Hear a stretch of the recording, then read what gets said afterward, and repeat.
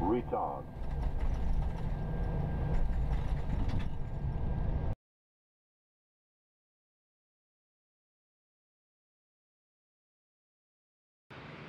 Hello, hello. Welcome back. Welcome aboard the Captain Black Box. Hey, what a timing. Subscriber experience. Vegas, thank you so Good much. news subscribers, please make your way to the first class cabin, where complimentary drinks, snacks and premium flight entertainment will be served. Thank you. Vegas, Ahoy, thank you so Captain. much. 5 years, time flies. Thanks for everything and may Fortuna be with you on the journey to 747/777/787 smile. Thank you so much. Megas, has it been 5 years? God, yeah, 60 months. It's incredible, isn't it? When I hear these numbers, I'm like, no way. No way. Hey, Milton. It's an incredible long time. 5 years. Thank you so much, Megas. Thank you for your friendship. Thanks for all the support. And I did get a message just prior to the stream regarding... what was it again?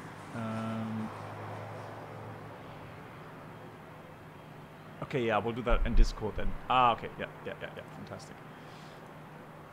Right, so hello to Lee. Good Lee, wie geht's dir? And we've got Dr. Fred here. How's the skin? What's left of it? My leg is all right. It's not as painful as it was yesterday. The Captain Black Box Duo Yesterday was Channel pretty tough. experience. Could new subscribers please make their way to the first class cabin, where complimentary drinks, snacks and premium flight infotainment will be served. Thank you. And we have a new member, Tom. Z-Tom coming in, or Tom's coming in with a Twitch Prime. Thank you so much for that. Big round of applause. Chris, nice to see you as well. Chris, I hope all is good. Right, we're flying to Rovaniemi today because, unfortunately, my timing is so bad. We've got a holiday trip coming up. We're going to Switzerland to visit my brother and his family over this weekend. So, unfortunately, it's the official Fly and See Santa event this weekend, so I can't join, which is a shame. So, yeah, I thought I might as well fly today. So we are on live weather, we are on live time. And the routing is interesting. It takes us straight up north. So we can't really miss it, can we? It's like, just head north and that's it. You would prefer Switzerland as well? Yeah, I'm looking forward to it. And apparently they're going to have snow. So, that's something I am actually looking forward to. Snow without having to de-ice the aircraft.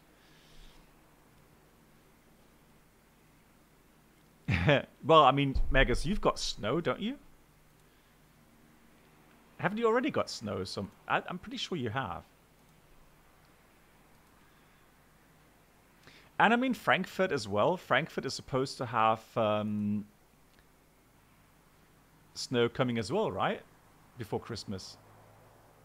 And Niller, hey, yeah, so snow in Denmark. Okay, there we go. Yeah. You see? Hamburg had snow? Hang on, we didn't have snow. When did Hamburg have snow? Scandal. I don't have any snow here.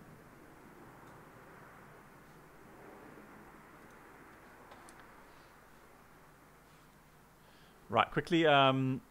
So the flight time is 1 hour 30 minutes. So we've got a bit of time to discuss stuff up in cruise flight. I think there was one topic that hit the news. A350 diverting somewhere in Africa. Welcome aboard the Captain Black Box Twitch channel subscriber So we experience. can have a little talk about it. Could new subscribers please make your way to the first class cabin, where complimentary drinks, that is also a snacks, very and long premium time. flight entertainment will be Hero served. in Hong Thank Kong, you. coming in with 3 years. Thank you so much for the 3 years. Greetings, and I assume you are in Hong Kong. Greetings to Hong Kong. I hope you're doing well. Yeah, Luanda, I think it was, yeah. Yeah, exactly. Papa Charlie, good evening. Nice to see you. Good, so the weather brief is as follows. We've got Rovaniemi, easterly winds, or northeasterly winds, overcast 600, so kind of typical weather up there, -5 degrees. Oh, is anybody actually flying, joining that event on the weekend? Because I wasn't sure whether or not they are actually giving out slot times again. Remember about 2 years or 3 years ago, we had the issue that we couldn't even get to Rovaniemi because there was so much traffic. And we were like, I think we took off in Edinburgh or something, and then we got stuck in Norway already. We got holding over Norway. And so in the end, we diverted to Kiruna or something. Something like that. I remember that quite vividly. Tremonia, okay, well, there we go. So we can talk about the approach, and etc. Make sure you take all the fuel that you can get on that day. Hey, Mark, hello. How are you doing? How's the kitchen going? So the alternate is Echo Fox Kilo Tango. Weather is all right, just a little snowfall. Same for Rovaniemi, some small snowfall. And Riga here as well. Currently broken 4.9, -3 degrees. Cold. Cold. So I might as well start the APU. Passengers, everybody's on board already. Kiruna, yeah, in Sweden, yeah, exactly. Yes, Avenger. We're going to visit Santa because I can't join the event on the weekend, unfortunately. So I wish I could, but unfortunately, no. No joy.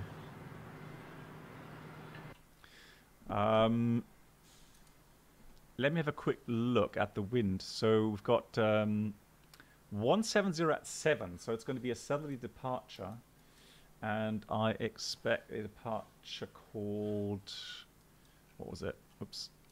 It's called... Sokva to Foxtrot, apparently. Hey, Alex, how you doing? And Alexander, hello to you as well. So, ground charts. Let's take parking stands, airport info. So, we are parked next to that rondel there. So, 105, that's where we're parked. And then we shall depart. Departure. Sokva to Foxtrot it was, right? Yeah, there we go. So it's an Arnaf departure. Yeah, Arnaf Sid. We've got waypoint. Hello, Black Box. At initial climb 4,000. Hey, Brennelt, how you doing? So, yeah, so today we're doing the following. So we're flying, the FENIX A320 to Rovaniemi. And then the second thing we're going to do is fly the Apache. I've got another mission, practice mission to do today, learning to fly the Apache. And then we're doing the third one at around 9 UTC. We'll continue on the VFAR tour, Norway tour. So anybody that wishes to fly along will be on the multiplayer server on the Microsoft. And the first flight will take the Kodiak, and then on flight 2 and maybe 3, depending how much time we have, we plan to take the DHC2, the Beaver, which is a free add-on here in Microsoft Flight Sim, so anybody can take that as well. Yes, Alex, doing very well. Thanks for asking. All good. So that's the departure route that we're planning. So flight number, Windmill 711. Man, yesterday's flights were so cool. I still thought the second flight in that low-vis operation there, the takeoff, absolutely cool yesterday.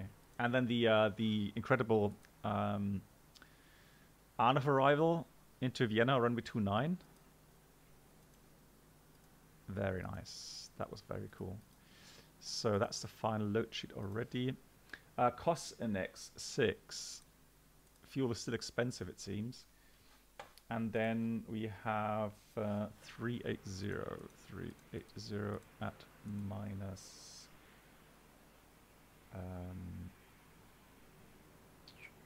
53. Not too bad. Oh, Charoni, your plane was broken yesterday. Okay. Why do we fly when it's dark? Not always. But it's funny, you know, when I fly in daytime, someone will comment, why don't you fly in real time? And then I fly real time, and it's like, why don't you fly in at daytime? Now, it's just the way it is. At the moment, Rovaniemi is pretty much dark all day round. So even if I put this to 12 in the afternoon, it's going to be pretty dark anyways.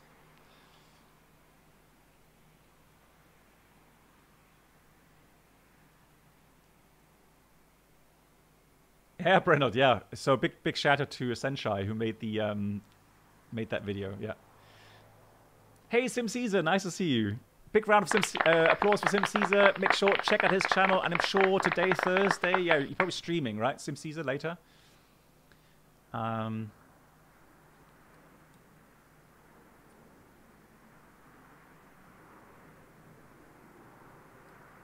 Hey, Icebird, yeah. Right, where were we?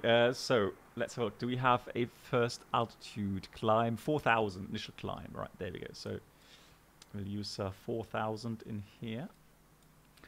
And then we'll go ahead and already enter the final figure. So 57.7. And the trim is 30.1, zero fuel weight. The fuel is 5.8 or 5.9 actually.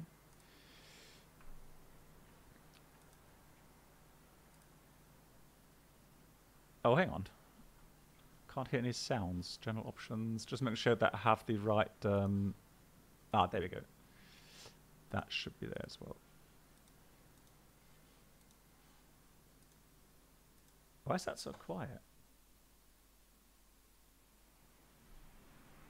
Oops.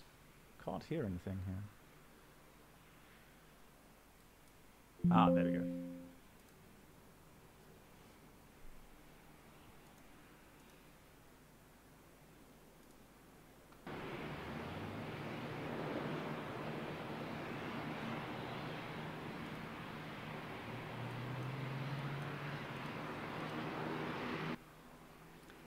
You are streaming today. Fantastic. Hang on. Is it just me or is there no sounds?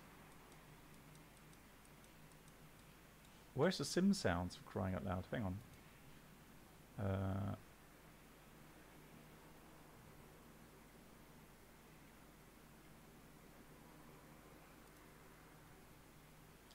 That's why.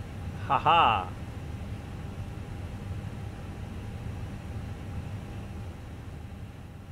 There we go. That's better. Why no GSX today? You know exactly why. The alternate fuel. Hey Tuning. Hey Johnny, how you doing? Are you excited about the Aerosoft A330? No. So I will first of all see what others are saying. The reason is I've been disappointed so often that yeah, I'll wait and see yeah,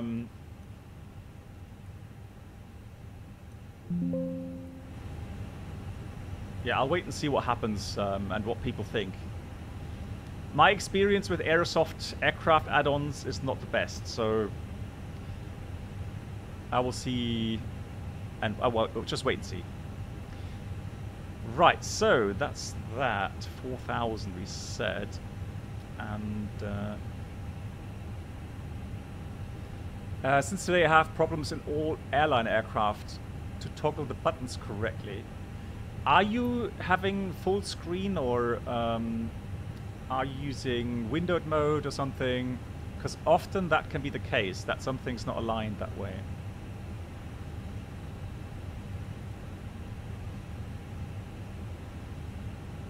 Are any large gates for Schengen flights from Paris, Charles de Gaulle? Yeah, the terminal south should have large terminal, large gates. Yeah. So alternate is 0.8. There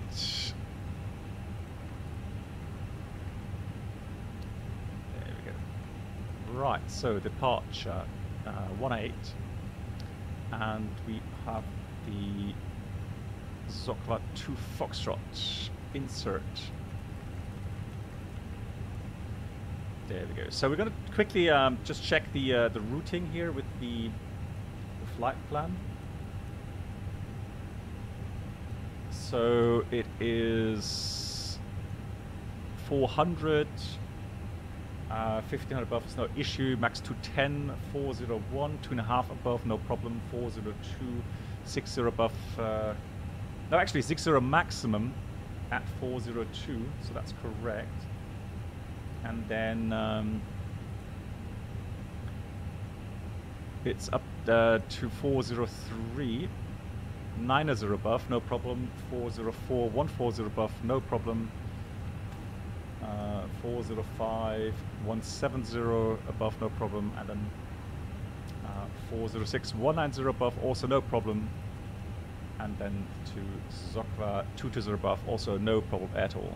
So that's all correctly programmed. Hey Yoda, no problem. When's the next game for the Dutch? And who you playing against?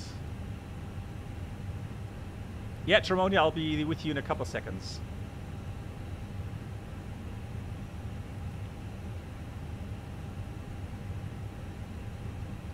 So, we'll go ahead. Secondary flight plan, copy active. RATNAV, listen out of departure. Don't need anything in here. And then for the secondary, we'll go and do a return plan. for landing. ILS Zulu 18, no star and no buyer. Fantastic, that's inserted. Performance.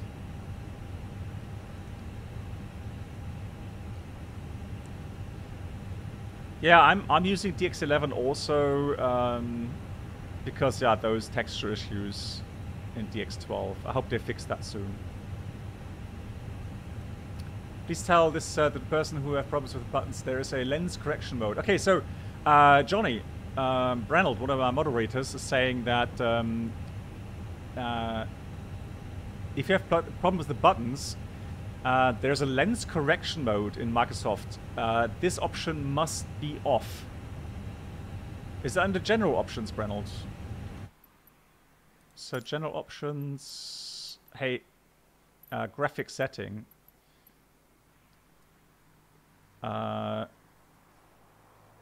Lens correction, there we go. Here, third last point. So Johnny, try that. Make sure that is off. Hey Andreas, how you doing?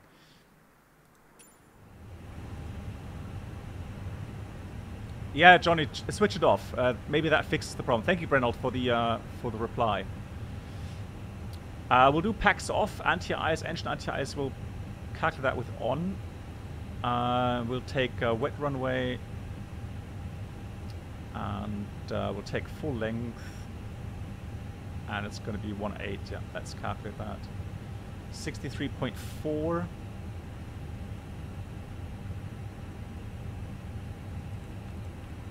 Yeah, that's correct. I don't know what's wrong with the fuel. I mean, it's always, well, I guess it's just calculated a bit wrong. It's going to be landing northerly runway, so probably it's going to have a VOR approach or RNAV approach. Let's take RNAV, and we may have a surprise during flight. We'll see. And then it's going to be the arrival, Renvi arrival. So 2 Delta, and the approach will probably start.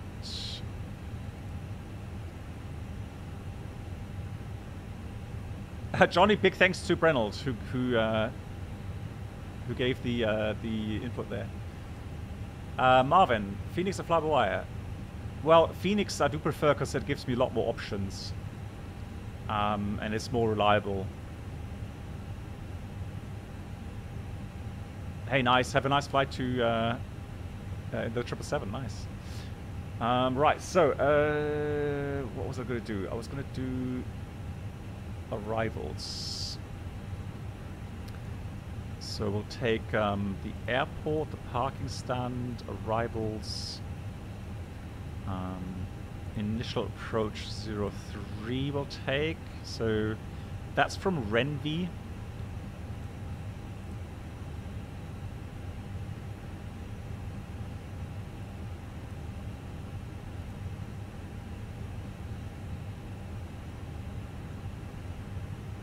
There's Renvi to Delta. So Renvi to Ropov. Okay, and then the approach, if it's the RNAV approach, it'll be from Ropov. Okay, so Ropov is going to be our initial fix then. Yeah, go around deer on the runway.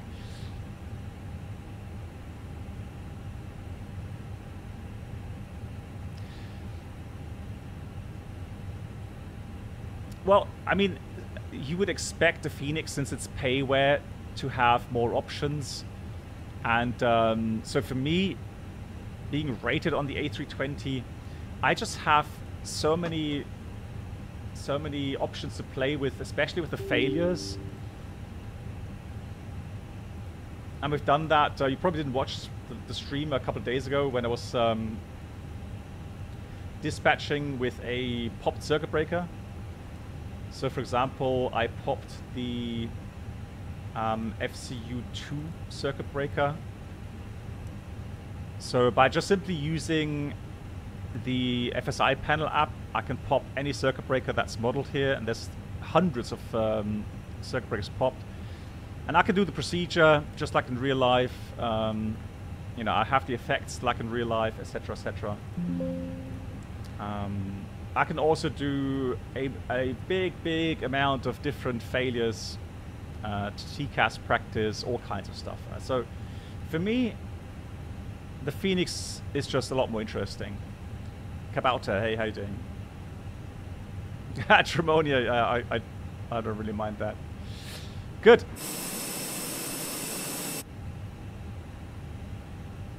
So we've done all that. So what I want to do is go data, pilot routes. We'll take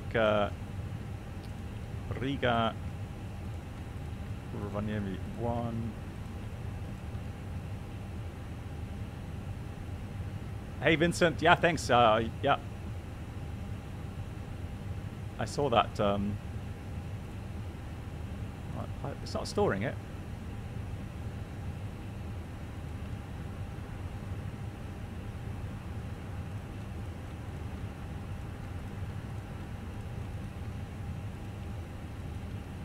Hey, that's weird. Okay, doesn't matter.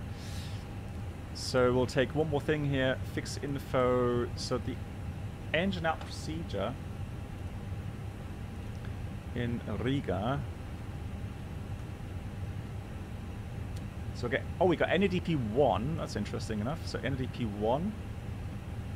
So we'll enter 1540 and 3040. Thrust reduction acceleration, and engine out is going to be 1600. And the procedure is just 178 to 25 miles. So we'll take fix info 18, 178 degrees, 25 miles. Cool.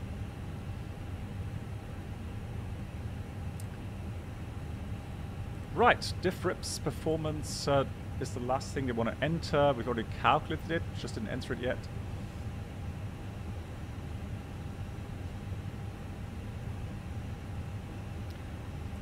Yeah, comply, that's fine.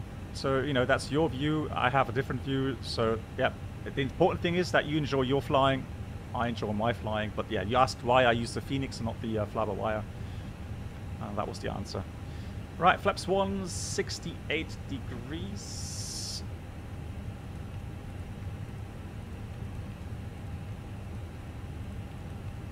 Full length.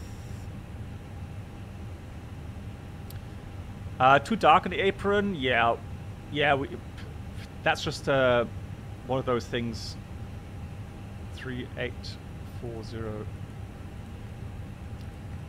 But you know, I don't really get worked up on these things. I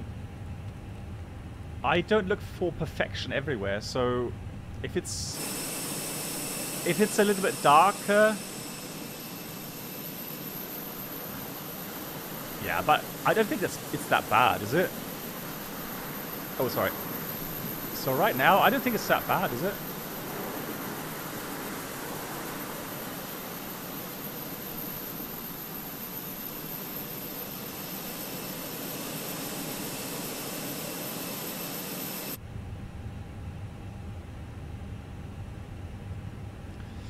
Yeah, also, let me say that I think the modders of the fly-by-wire are doing a fantastic job. And the fact also that the add-on is completely free of charge is amazing. So it's a very good add-on, no doubt. It's just I prefer the FENIX. Are you ready for the departure brief? Go ahead. So we are going to depart 18. Departure route was the, or is the, so it's no control here, by the way. Let's get the chart up. So Sofka to Foxtrot departure, up 4,000 feet. The sector altitude 2,300, so pretty low. And we have extra fuel according to the flight plan of around about 800 kilograms, 23 minutes. Taxi out, pretty straightforward. There shouldn't be any hotspots today. So pushback, taxi out via Charlie Foxtrot, it seems. Sorry, not Charlie Foxtrot. Is it Foxtrot all the way? Let me just see here on the April chart. Yeah, it's Foxtrot actually. Foxtrot all the way, runway 18. Engine out, straight ahead, 178 degrees, acceleration at 1600 feet, and once the engine is secured, we'll continue to climb 3000, radar vector to approach 18. Weather is good enough to return, and we are already below max landing weight. RTO is no factor, we have enough stop margin, and at the moment I don't see any threats either. So I'm just going to go ahead and enter the values here for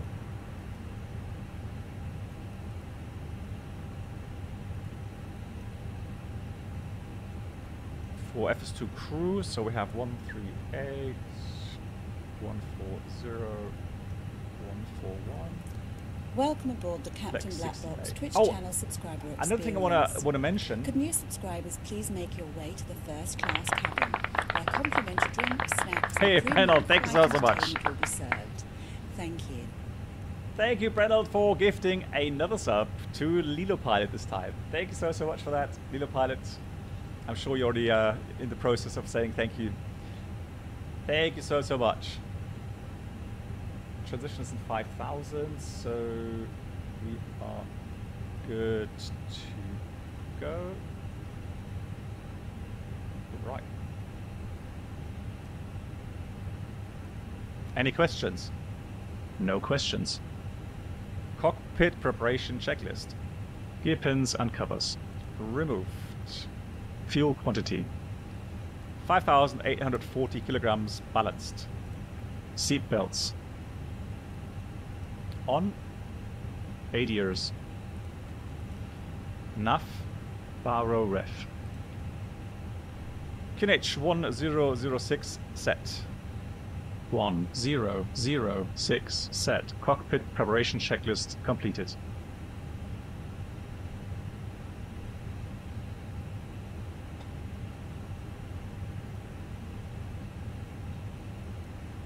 Let me just check why.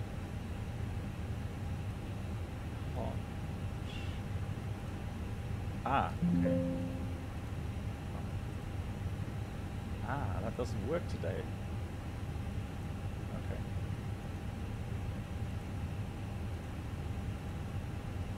Let's just restart that.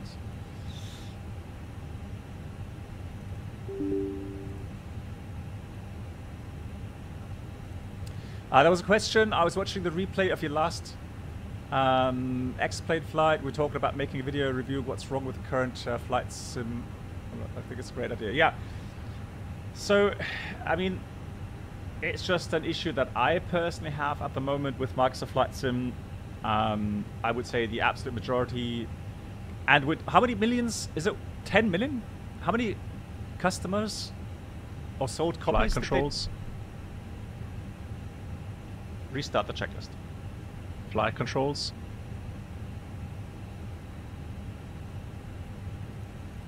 Are you ready for the departure brief?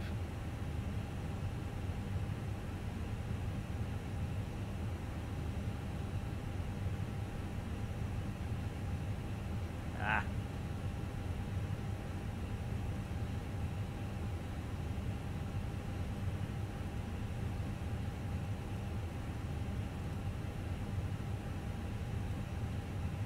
A gift from me to you.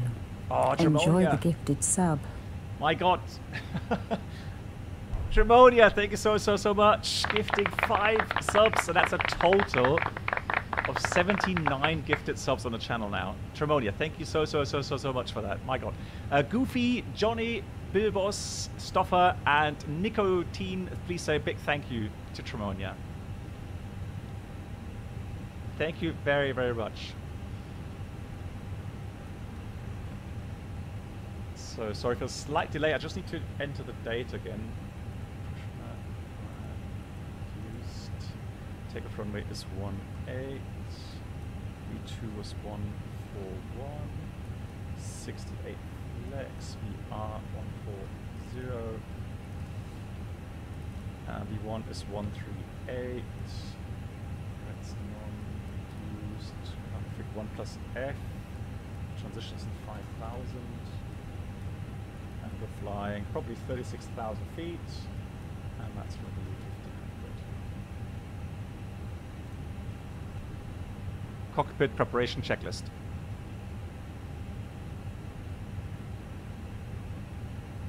Before start checklist. Well, what's going on here?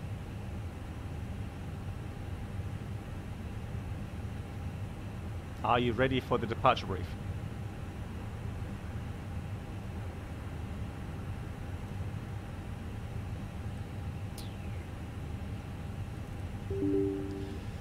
Hey Meadows, how you doing? And once again, Tremonia, thank you so much.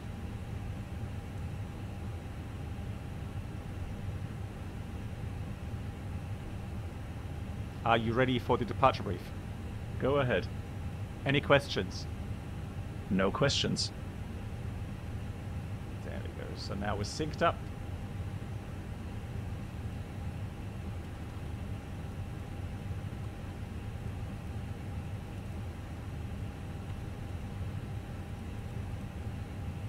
So almost ready.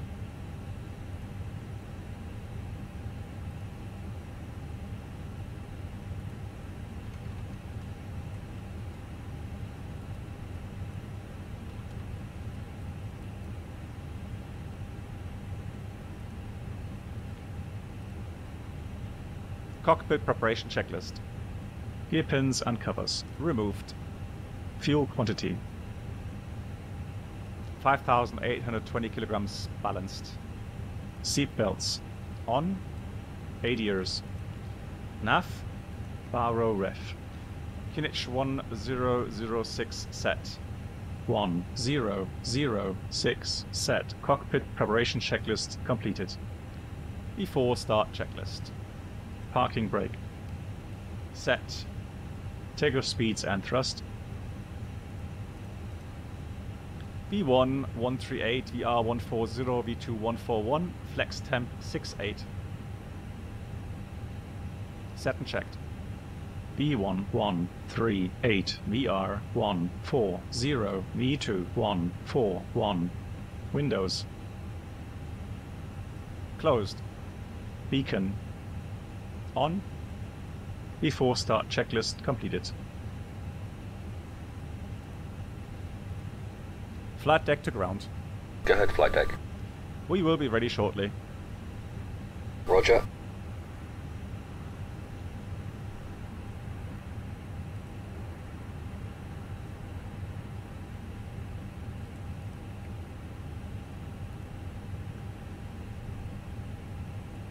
Riga traffic, windmill 711, stand 105, pushing back.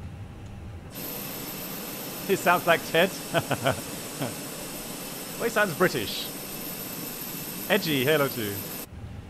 Yeah, so the FS2 crew, I have two mods now. So it's the FS2 crew some normal app, and they have another app for the pushback. So that's what I'm using right now. We are ready for pushback and engine start. Roger. Release the parking brakes, please. Brakes released. Pushing back.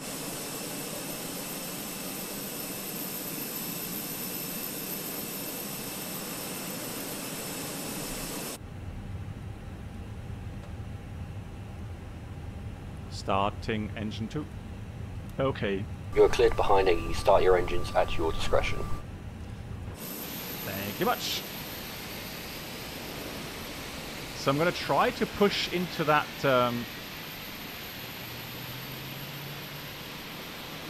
Come on. Pushback complete. Set parking brakes, please. Oh.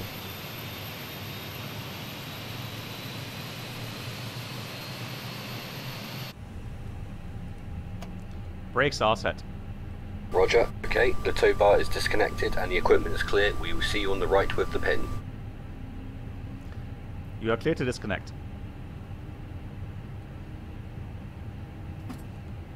Clear to disconnect.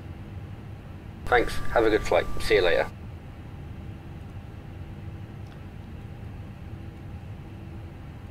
Starting engine 1.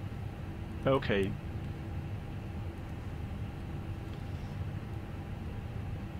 There he goes. Andreas, well, yeah, that's not GSX though. I mean, I threw that out. Any good cooler? Planning change to a... Yeah, so Magas is the perfect person to ask here. I know there's some good air coolers, but personally I think you're better off with a water cooler. Pre-flight safety briefing. We are now going to take you through our safety procedures and equipment. As this information is for your benefit, we ask you to watch and listen carefully. The safety card in your seat area shows details of escape routes, oxygen masks and life jackets. It also shows the bracing position which you must adopt in an emergency landing. Flight control check. On the main deck there are Ready. 2 exits at the rear of the first Full class up. cabin and 2 at the Full front down. and rear of each Neutral. other cabin. Full left. On the upper deck there Full is right. an emergency exit Neutral. on each side in the Full middle left. of the cabin. Full right. Neutral. In the unlikely event of having to use Hey the Greno, escape how you slide, doing? leave all hand baggage behind and remove high-heeled shoes as they may tear the slide. Please now ensure that your table is folded away, your seat back is upright with the armrest down and your seat belt fastened. The seat belt is fastened and adjusted like this, and unfastened like this. When the fastened seatbelt signs are off, After start you must checklist. go back to your seat and Anti-ice. fasten your seatbelt Engine securely. anti-ice on. For your own ECAM status. comfort and safety, we Checked. recommend you keep your Pitch seatbelt trim. fastened at all times and visible to avoid being disturbed in flight. 28.5%. If the cabin air Set and supplies checked. fail, oxygen will be provided. Set Bars and like checked. this will appear automatically. Stay in your seat and pull Restart the the mask towards checklist. you. Anti-ice. This will open your Engine oxygen anti-ice on. supply. ECAM Place status. the mask over Checked. your mouth and nose Pitch like this, trim. and breathe normally, Set and checked. adjusting the band to Rudder zero. trim. 0. Do make sure your own mask is fitted before helping anyone else. Neutral. After start checklist completed. Your life jacket Riga is traffic, underneath windmill or 7 beside on your is seat. In taxiing the event of landing on water, runway remove the life 18 in jacket Riga. from its container and pull it over your head. Pass the tapes round your waist and tie them securely in Clear a left double side. bow at the side. Clear right side. To inflate, pull the red toggle as shown. The air can be topped up by using the mouthpiece. There is a whistle here for attracting attention. Do not inflate your life jacket until you are outside the aircraft. We will supply life cots for babies and life jackets for infants. Finally, ladies and gentlemen, please study the safety card and take notice of the fasten seatbelt sign. May we Brake check. remind you that electrical portable items such as games, Pressure 0. heating and word processing equipment may interfere with the aircraft systems and must be switched off during takeoff and landing. Portable telephones must be switched off while the aircraft engines are running. As this is a no smoking service, What nationality? I'm German. signs will remain on for the duration of the flight. Smoking is not permitted at any time while Right, on board. left side, right If you side, have any all clear. questions, please ask one of the crew. Thank you. So Tremonia is already airborne, it seems. Hey Roy, how you doing? Nice to see you. Hope you all well. And Shifunsky, hey, nice to see you too.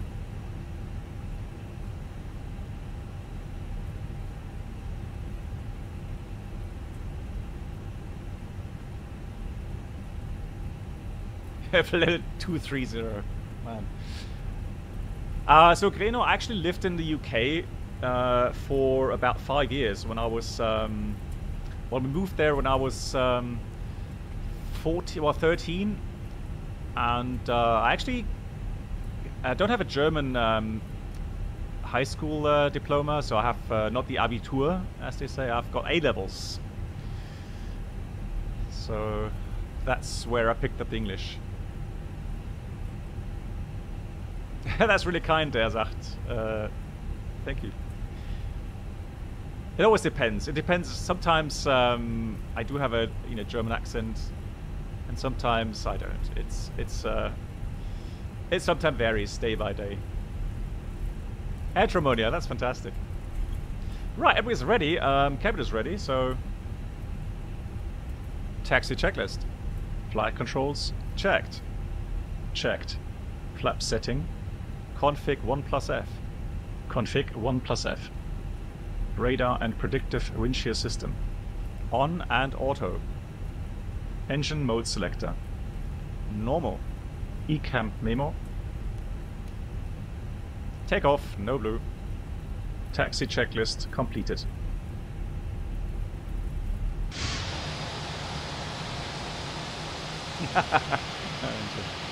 Take off runway.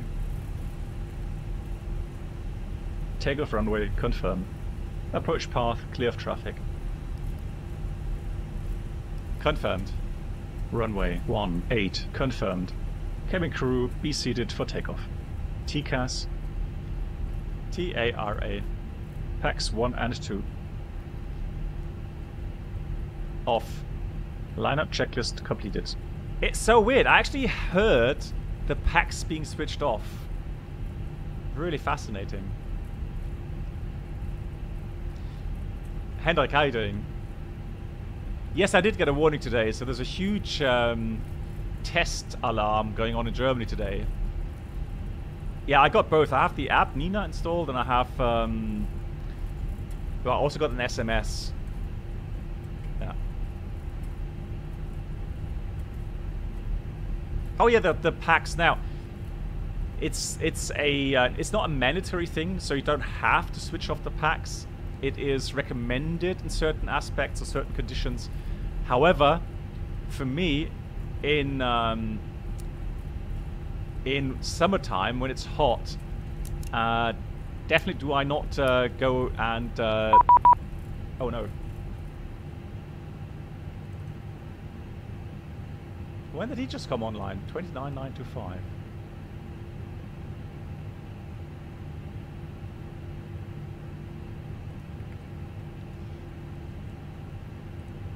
Good evening, Riga. Approach. Windmill 711 is holding short 18, ready for departure.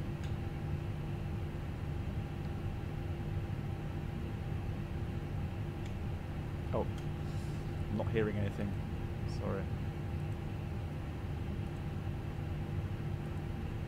Nation Rovaniemi, Southwest Foxtrot, departure, squawk 4154.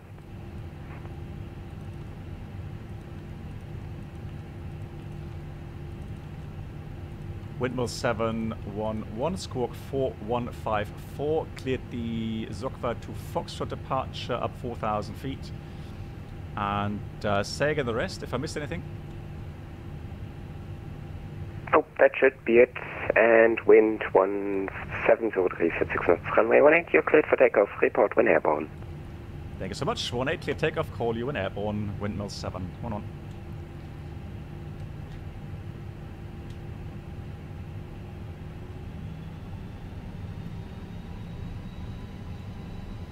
Yeah, so normally in summertime I would not have packs off.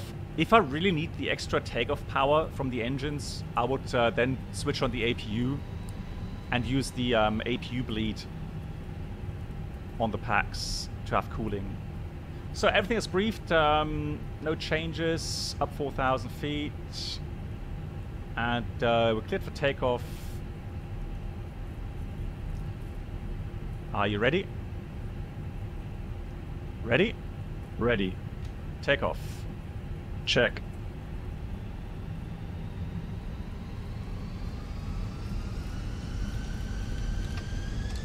Manflex 68, SRS runway auto thrust blue.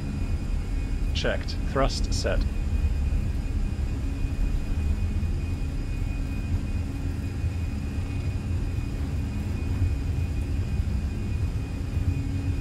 .100 knots. Checked.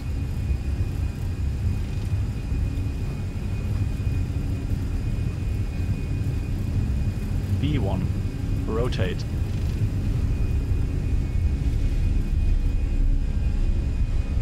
Positive climb. Gear up. Gear up. Enough. Windmill 711 is airborne passing 600. Windmill 711, Riga approach radar contact, climb flight level 270. Climb level 270, windmill 711. So, climb blue. But initially we have, so he didn't say unrestricted. Put autopilot 1 on.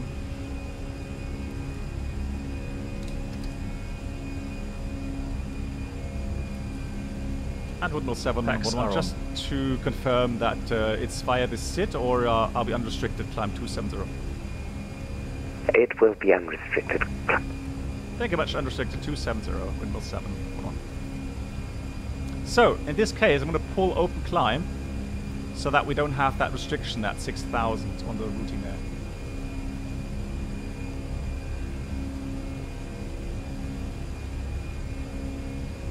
So, we're going to monitor the icing situation. Engine anti-ice is on. -2 degrees TAT. Wing anti-ice on. Yeah, so I'll have wing anti-ice on as well. I can hear the engines actually going down a bit, although normally the thrust increases a bit. But the thing is this, so when you extract bleed air, the climb power sometimes will be adjusted by the FADEX. There we go. And windmill 711, proceed direct Sokwa. Thank you very much, direct to Sokwa, windmill 711. Flaps 0. Speed checked. Flaps 0. So we're above sector altitude, we can accept that. So let's go direct to Sokwa. Insert. That's a nice shortcut. Yeah, that will be okay in a minute, Megas. It's always the same regarding the FENIX.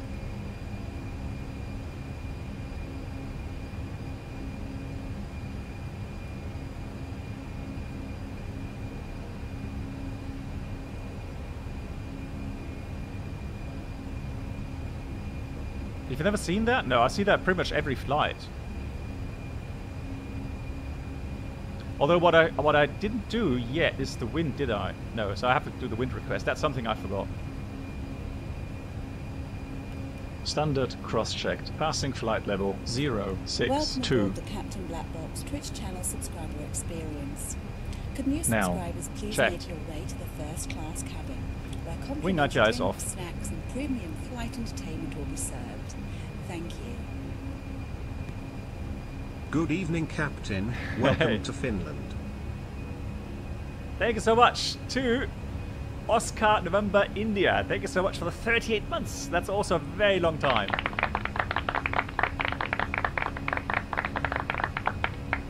I'm sure you got lots of snow in Finland right now, correct?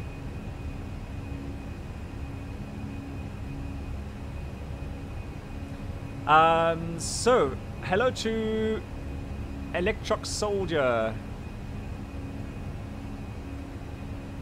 And Billboss Wagon, hey. I keep motivated by keeping it fresh and introduce challenges like difficult weather or failures. Of course, ATC events are also fun too. Well, there we go, yeah. And for me here, flying online on VATSIM or Pilot Edge is just, I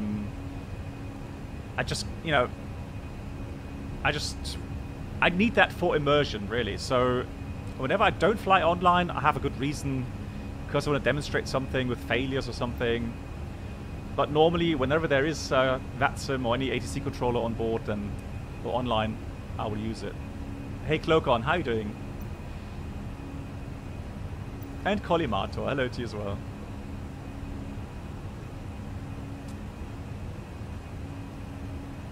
When it comes to flying, do you fly at least once a week in your captain job? Yes. Unless I'm on holiday or something. But normally I would not have more than 4 days off in a row.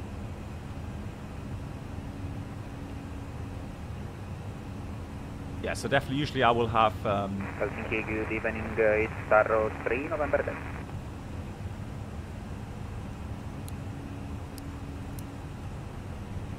Landing lights off.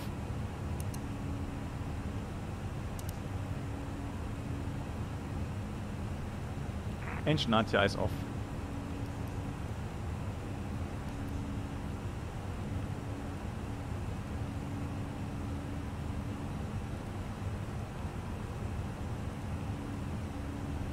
Seatbelts off.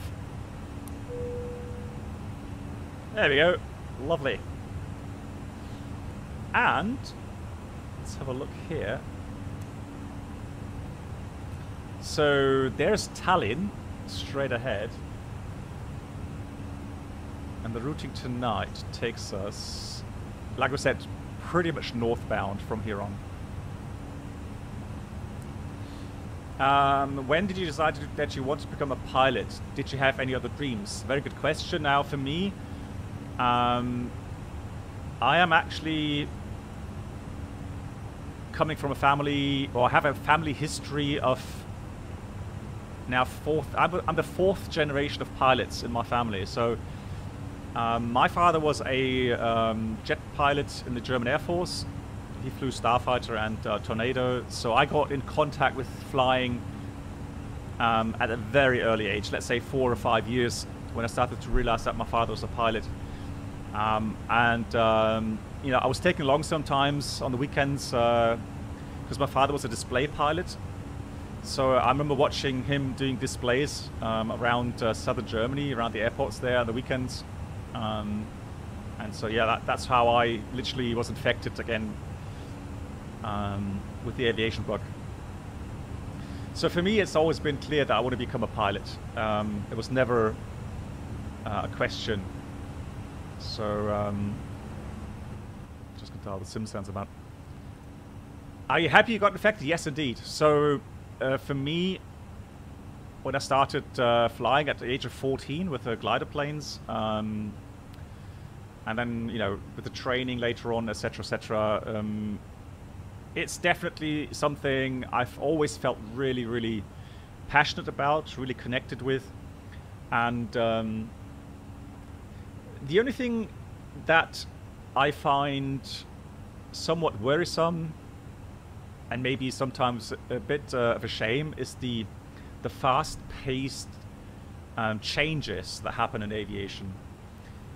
So when I started flying, we had the 727 still in place, we had the 747-200 in place, DC-11 I think, or DC-10, or DC-10. So lots of planes with a flight engineer on board. And so I've quite vividly kind of noticed the changes back then when flight engineers actually were removed from the flight deck. Hey Tipixki. Yeah, so you know, the changes have been Welcome aboard ongoing. The Captain Black Box Duo Channel experience. Could new subscribers please make their way to the first class cabin, where complimentary drinks, snacks and premium flight infotainment will be served. Yannick, I remember that well. Yannick, thank you so much for the subscription. Last time still on TWR with your emergency arrival was quite some time ago, feels thinking man. It was. Was that the flap issue we had? I think I went around, didn't I? I had a flap issue programmed. I went around. Something like that. Yannick, thank you so much. And thanks for the controlling. Thanks for coming online. Really, really nice. Enjoy the Lapland arrival. We will do. We'll do.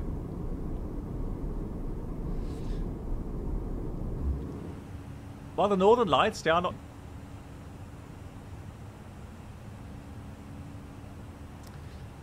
what my views are regarding a single pilot flight deck, I'm opposing it, obviously.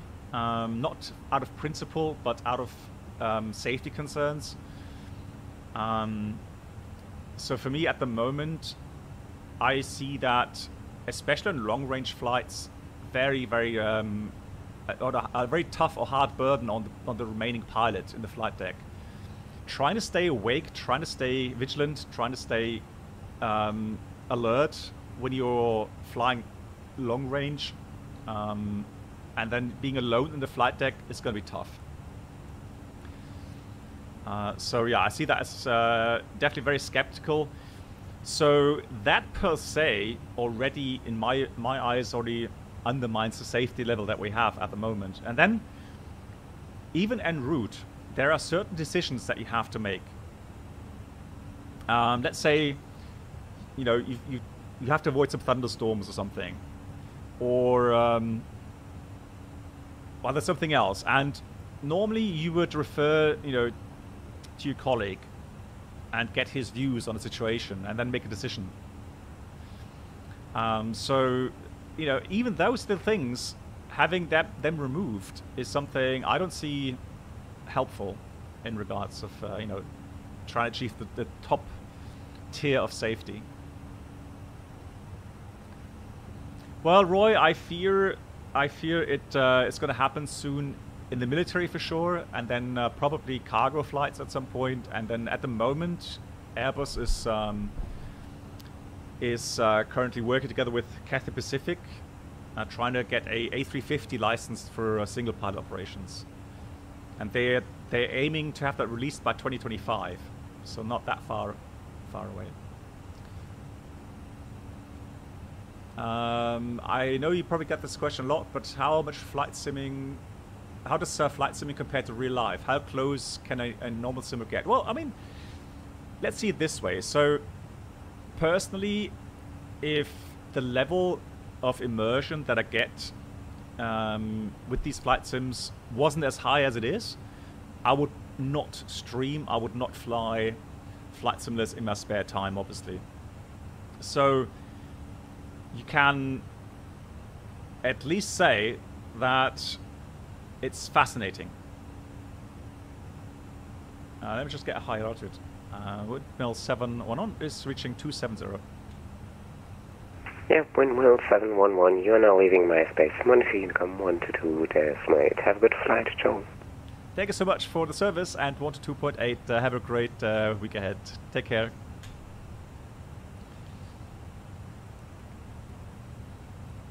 Yeah, so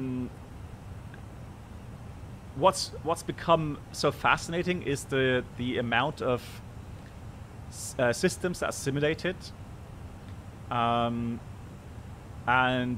also if you use you know, VATSIM, for example, I find it so fascinating that very often actually it's a standard these days that the procedures that you have on VATSIM actually match the real world procedures almost one-to-one. So let's say I'm departing on VATSIM out of Frankfurt.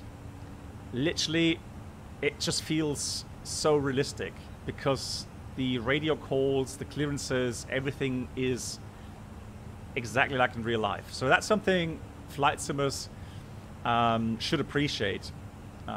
The possibility to have an amazing amount of immersion is there. It's just for you as a flight simmer to make use of it. Regarding flight feel, that's something obviously that I personally get emotional about. So when I have a sim like Microsoft Flight Sim, where already so many features are so fantastic, but it's lacking in the flight feeling, or let's say weather simulation, turbulence simulation, wind gust simulation, inertia, and right there Microsoft is just not top-notch. X-Plane does that, for example, a lot better. So that's why I get kind of, you know, worked up about it. So when I do manual flying, here in the A320 it's not that bad because the A320 is flight augmented in real life as well. So actually simulating the A320 here in the flight sim is actually not that that different compared to the the real aircraft. Apart from the weather simulation, yes. So when you have, let's say, smooth conditions, little turbulence, then it feels pretty much like a real aircraft, yeah. But once you get the crosswind, the gusty crosswinds, yeah, then it starts feeling completely unnatural, and that's when I get a little bit upset about it. However, so for procedures, I actually use the FENIX and I use the FS Labs to practice for my real-world flight sim checks. So that's something, obviously, that says a lot about how close these sims have gotten to the real aircraft.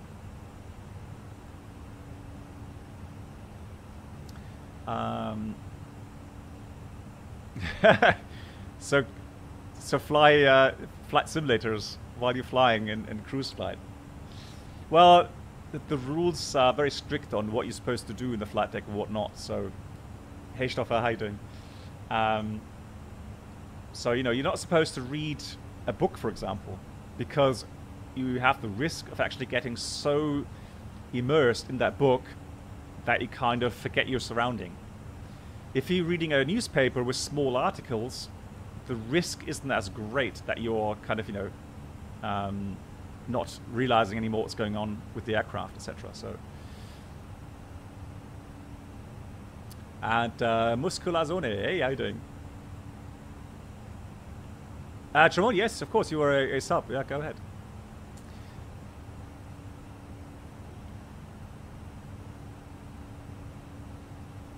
When you start responding to my question about video on the flights simulators. Okay, so yeah, so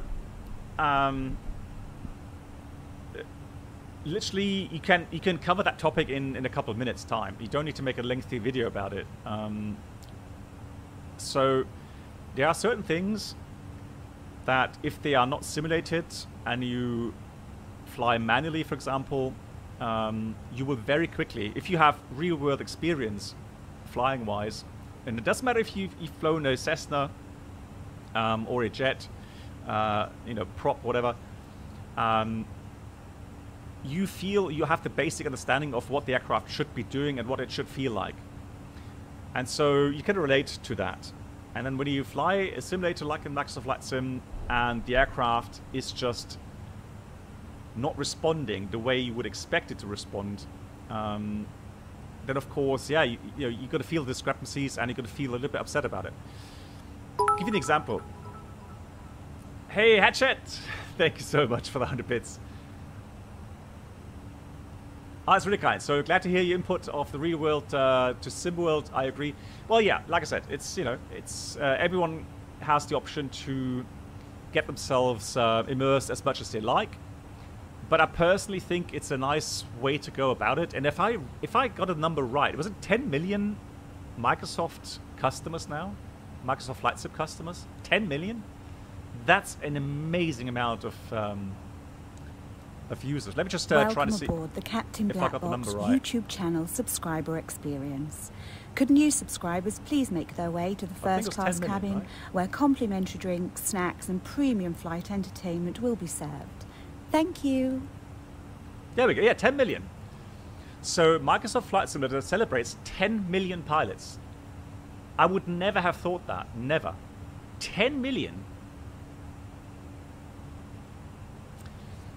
Aviator A320, thank you so much for the 10 months as well.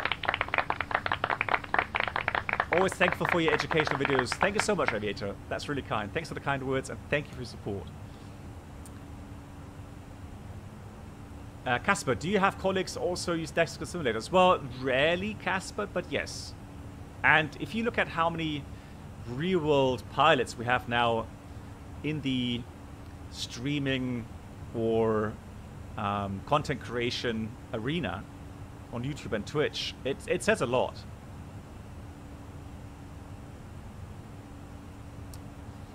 Free on Game Pass. Okay, well, but still, I mean, what would you guess then, Bob? How many of these 10 million are actually flight simmers that regularly use Microsoft Flight Sim?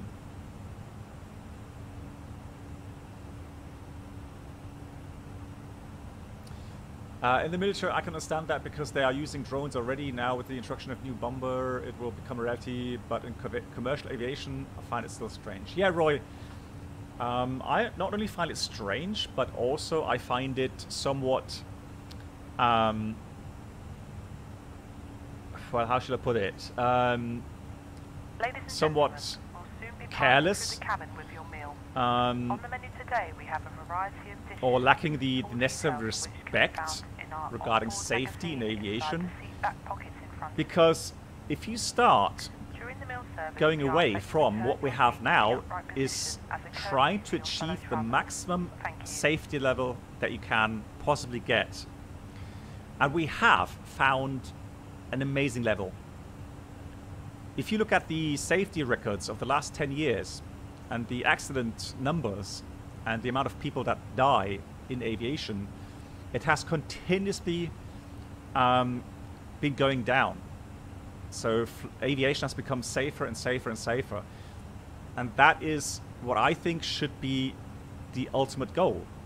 And of course, it has to remain within boundaries where you kind of, you can still have a functional aviation economic. So you still have airlines making some profit to invest into new technology, new aircraft, etc., etc. So, however, if you start going on a path saying, well, you know what, we've got an issue getting enough pilots in the future, so we don't want to pay more money for them to make it more attractive. So actually, we're actually going to accept a higher level of risk and higher accident numbers in order to have airlines still being able to increase their revenue in the future without the need of having more pilots. Right, so that's, to me, that's something unethical. Because it's a very cold calculation of accepting a higher death toll in response of a problem that can be solved otherwise. However, of course, that will cost money.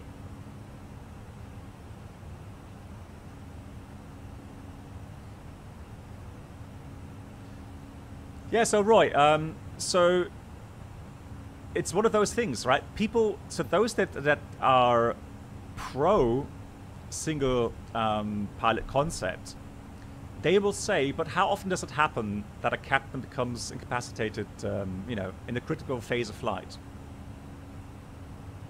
Right? That's what I mean with these calculations. And they're going to say, well, what about once a month? Okay, so you have, what, 12 accidents, a year.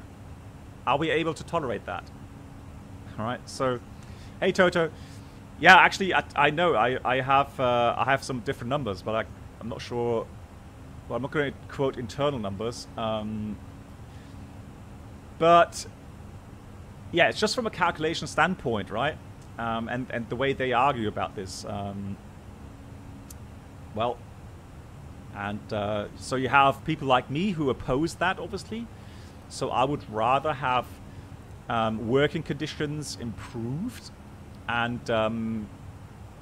some changes with regards to pilot training, in the sense of having scholarships, having sponsorships, that sort of stuff, to help get more people into that profession.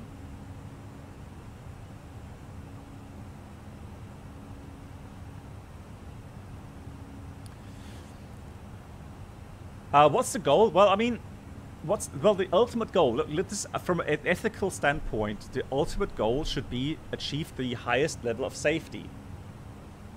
Right? And of course, there are limits. If you look at costs, yes. But right now, we've been on a path. That's what I was arguing about. So we've been on a path where safety has been proven to become more and more effective. And it's a mixture. So it's new technology in the aircraft, new concepts regarding training. It's a mixture. Technicians, right? So the way aircraft are maintained, etc., etc., etc. Oh, the goal of single pilot concept. Well, ultimately, at the moment, it is to avoid having to spend a lot more money on getting more pilots, right? Because the argument is as follows. The need for new pilots, so the amount of pilots needed over the next 20 years, roughly, is round about, what was it, 600,000 pilots or something? I think Boeing just brought out a new study on that. So 600,000 pilots worldwide. And they are saying that even if all flight schools worldwide would start training now, they will not be able to meet that demand. So, but the question is why? If it's such a fantastic job, right? Everybody seems to think that being a pilot is the best job ever. You know, what's keeping people from applying as a pilot? It's well paid, mostly. All right, everybody thinks it's such a cool job, so why don't we get enough pilots?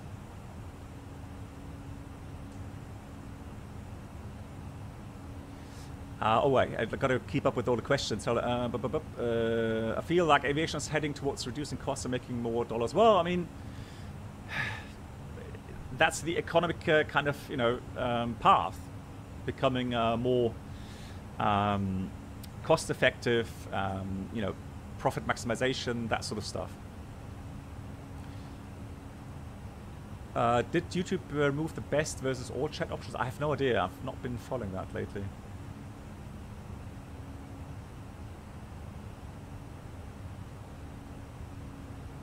Yeah, Jeff, so JTFF,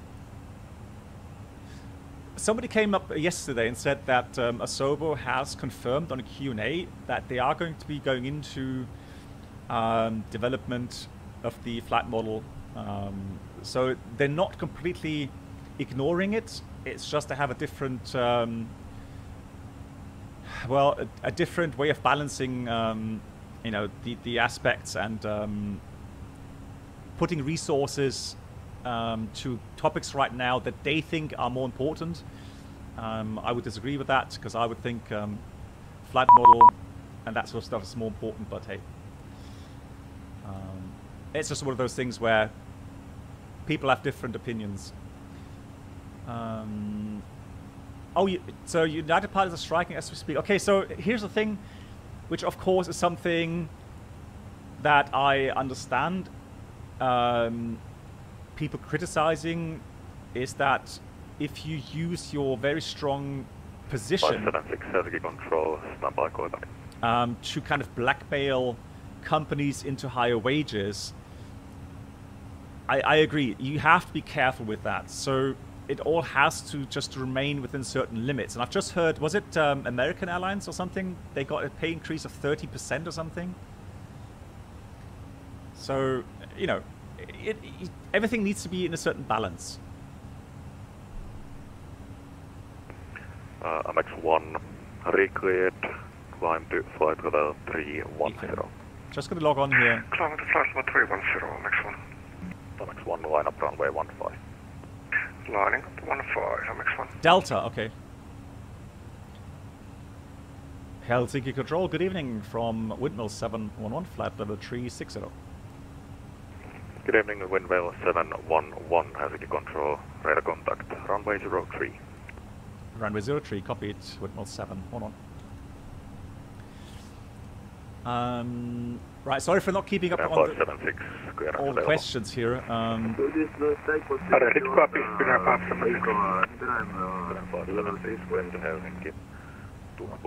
One Delta departure. Flight level 370, squawk 3323. Voyager, moin. Clear to Helsinki via Tukpu 1 Delta. Flight level 370 yeah, so and Simfan. Squawk 33. Here's one of those things that really I was so annoyed about. The chief of the EASA, so here in Europe, his argument is exactly that. He was saying, well, logger is accepted. If you look at pilot error and how many accidents are caused by pilot error, it would be safer to remove the pilot. What kind of BS is that? So at least be so honest and then quote how many accidents in the last 10 years have been avoided by the pilots actually saving the aircraft and saving all, everyone on board. Where's that statistic? Right, of course, if you have an accident, and we don't have many accidents, thank God, but yes, of course, a lot of accidents are caused by pilot error. But then again, what's the real issue there? Was it fatigue? Was it an inappropriate level automation? Right? There's so many aspects there, but that argument is so terrible. Squawk 24615, Delta Mike 621. Is there a list available of where all the CPDLC notify codes are? Well, Florian, normally in real life, yes, but here I just look at the vPilot. So when you double click on the center, in the text you will hear CPDLC log on, and you get the code for that. Taxi straight from National Cargo 307.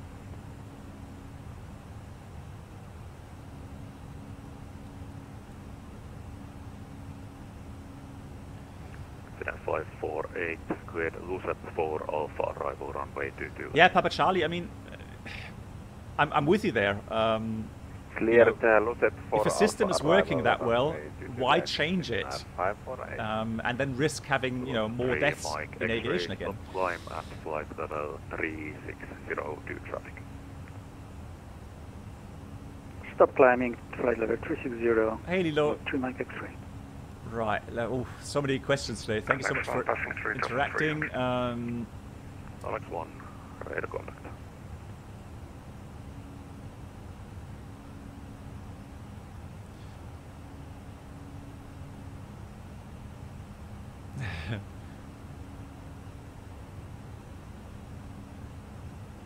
Yes, exactly. So exactly that. So normally you have a chain of errors, faults that then lead to an accident, and of course the ultimate goal is to break that chain somewhere, or Swiss cheese model, if you like, to try to line these Swiss cheese slices in a manner that the path isn't clear through it. So yeah, and if an accident happens, then pilot error often will be a contributing factor, but not the only factor in that.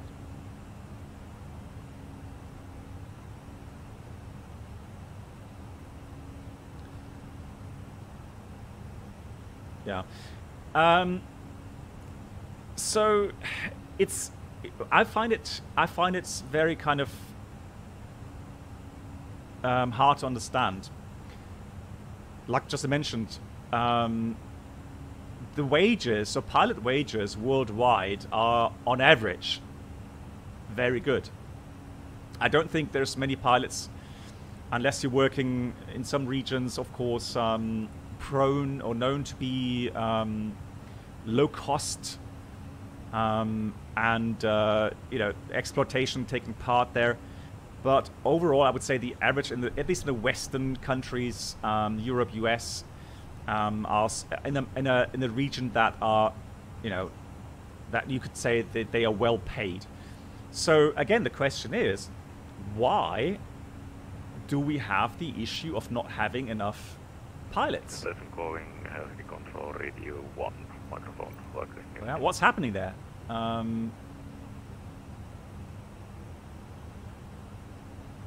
Hey, Glocon, no worries, all good. The important thing is, Glocon, that you stay healthy, stay positive.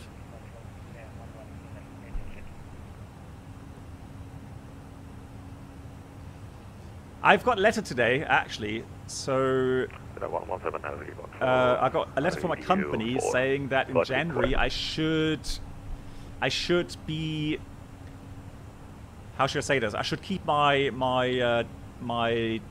telephone line clear. Maybe I'll get a call. So, however, non-guaranteed because at the moment they can't exactly say how many people they can actually train each month. So, however, also on top of that, I've been put on a waiting list for the 787 for February. So there as well, there's movement, but it's difficult to predict exactly when I will get into a course.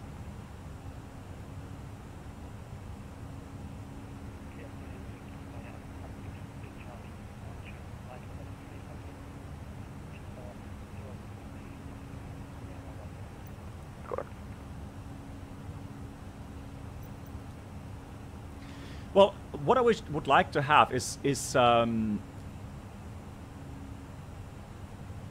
you know, have a balance. So get experts from all sides. So get engineers. So get the professionals on this side. Get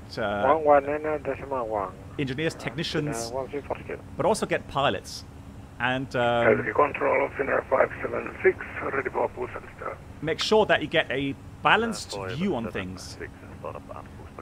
But the moment that you start to kind of weigh or put too much emphasis, too much weight on one side, the balance gets disrupted. So if you put too much balance on you know, costs, so pilot training, pilot wages, and the airlines running into issues of you know, making losses, that doesn't help anyone. On the other side, if you put too much emphasis on cost cutting, on, you know, on behalf of safety, then the scales tilt to the side, and you will have more accidents happening. Yeah. So you need a balance in that, which isn't easy, I know, but it has to be achieved.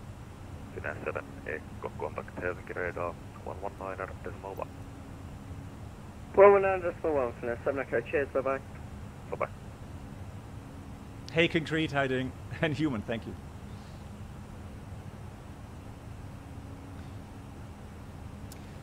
Hayden, guess you want to go on long range. Well, yeah, I've been flying short range now for 15 years, and I only have, I plan to have my retirement in 3 years from now. So control Gemini 615. I've always wished to be a captain on a 747. But I would not be declined, obviously, and I know it's completely a luxury problem. I admit that, and I'm very fortunate to actually have that option.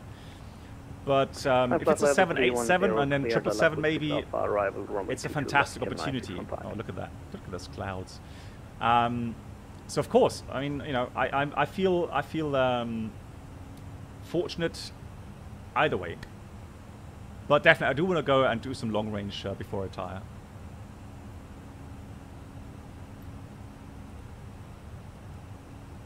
Haha, no, Clocon, no, I don't have. I never applied for A380 or A330, 340. No, I never did that. And they're not going to trick me into that. No way.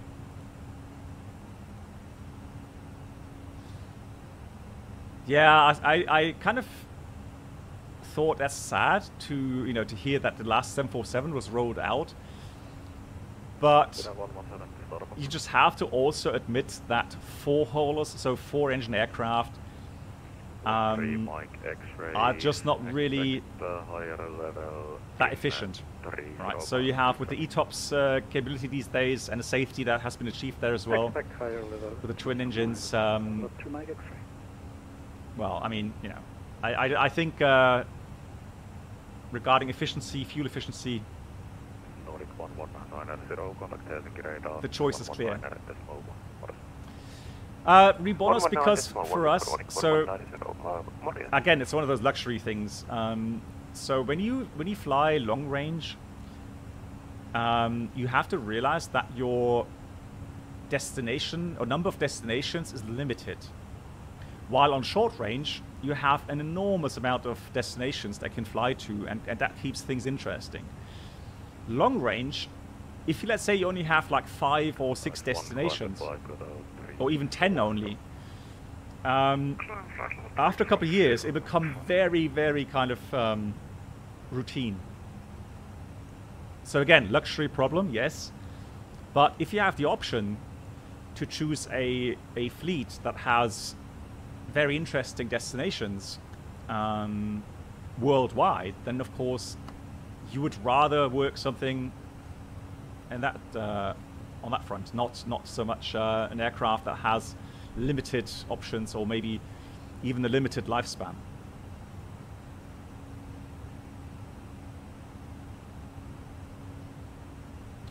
Andreas, yes. Yeah.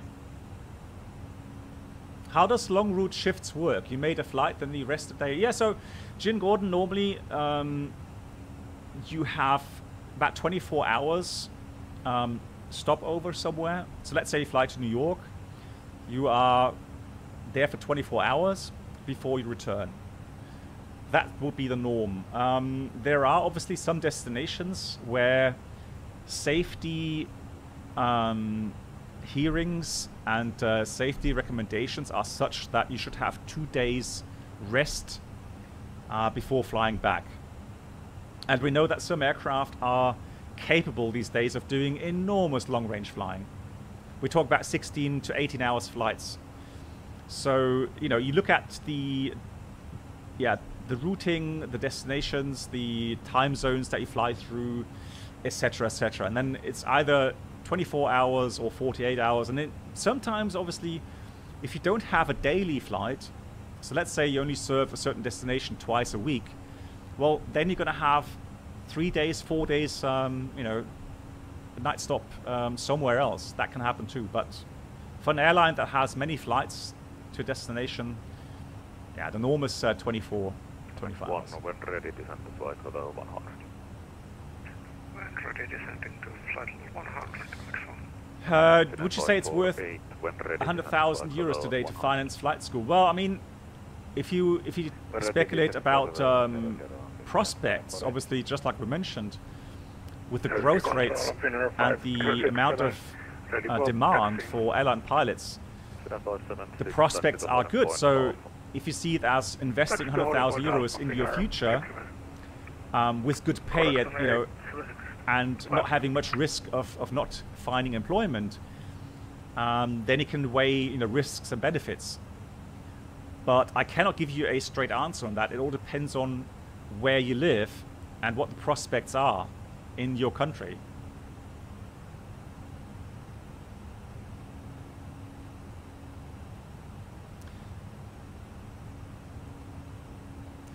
Well, Andreas, I don't know. It's, I mean, the jumbo jets that just left the factory, they're going to fly 25, 30 years. So, you know, the 747 will not disappear immediately.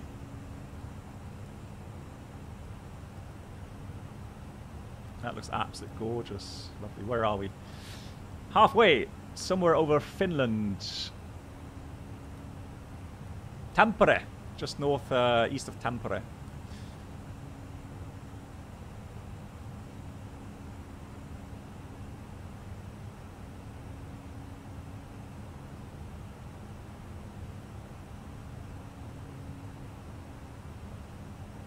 Oh yeah, at the moment these flights from Asia to Europe, yeah, they can be very long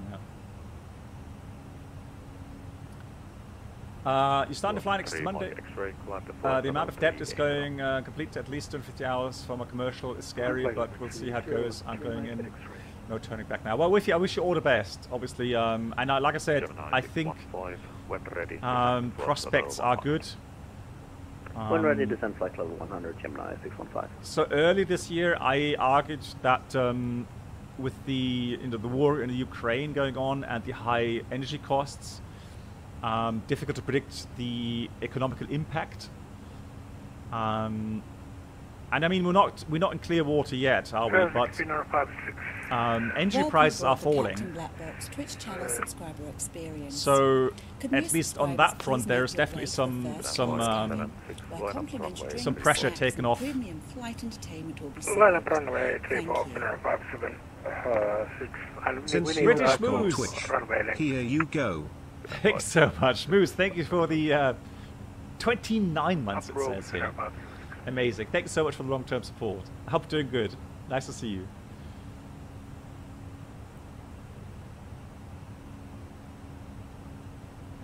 Hey, Club Class. Assumes you are actually competent. You could invest in a fortune on a flight training and find out you're not good enough to... Well, Club Class, and that's something, obviously, where I would say, if you have an airline that sponsors a big amount of that money, of your training,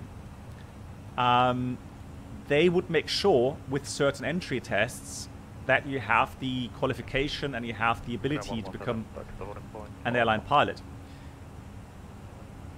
The other way around, if you are applying at a flight school that, let's say, just charges 100,000 euros and is a profit center on its own, well, yeah, how do you find out whether or not you actually have everything you need to become a good pilot? So a lot of that risk is transferred onto your shoulders, yes. Will you try the longitude and the Garmin 5000? Yes, indeed, I will, yeah, absolutely. Clear for takeoff runway 34, Finnair, VATSIM. What will you do when you retire? Lots of streaming? Well, Hayden, what I want to do, so my dream would be to get my PPL again and do some private flying. My wife always enjoyed the private flying before I became a airline pilot. So that's one thing. Maybe get a instructor license, maybe, I'm not sure about that yet, but depends on how I feel about this. And yeah, so definitely live streaming, so you know, keep connected with the community, and it's hard to describe, but what I have experienced over the last, is it almost 6 years? That's 5.5, 6 years? I think it's 6 years, isn't it? That I've been streaming. So the friendships that I've made through that, the amazing things that I've been able to do through live streaming, you know, the lives that I've touched that way, I would have never been able to otherwise. So this community, and I'm not saying me, I'm saying this community has done such a lot for so many people, and mostly you're probably not aware of it actually, but that is something that, you know, I would not just leave.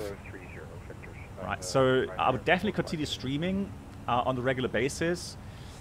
So as much as I have, you know, this community, or continue to have the community that I have, and the interest of that community, watching, interacting like today, you know, following along the developments in aviation, as long as that's there, I don't see why I should stop streaming.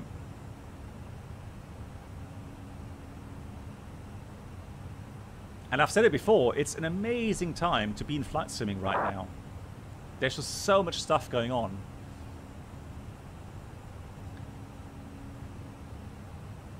And then hopefully, I'm hoping that we will see flight sim shows again, like Cosford, so that we, you know, we can get together from time to time and meet up. That'd be cool. Hey, Bone King, flight to Malaga during the holiday period. Unfortunately, I had to book a flight with Ryanair because it's much cheaper than Lufthansa and Iberia, which costs about €1,000. Yeah, flights have become expensive. Yeah.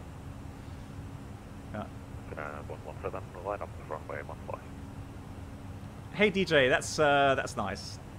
Thank you so much for the kind words. Subscriber discount for training. What training?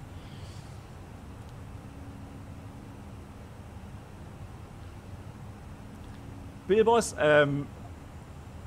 you know, here for flight simming, I can give you some inputs, but I'm not a professional instructor, right? So obviously, I have a high level of respect for anyone instructing other people in aviation or any other profession for that matter. But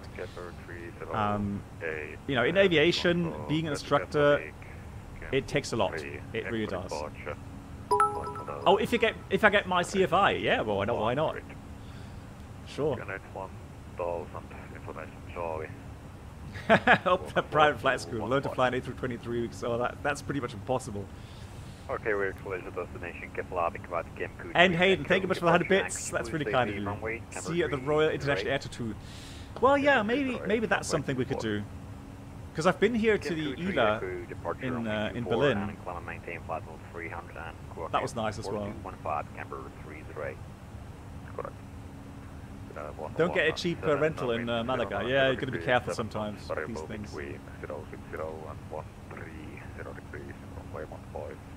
Andreas, it will be. So the plan was to get the 777 to then have the 747-400 retire, but of course that's now delayed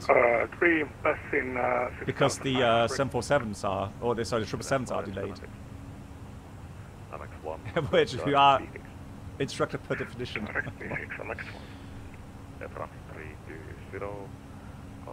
Shifunsky, how often do passengers ask for a visit of the flight after flights? Well, sometimes before the flight, sometimes after the flight, and I would say I have that on a daily basis.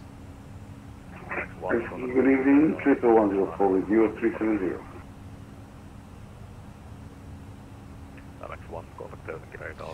And quite often it's someone who is a little bit afraid of flying. So it kind of helps them to speak to the people that, you know, they entrust their life in. So they appreciate just having looked at the flight deck and seeing the faces of those individuals who are flying the plane.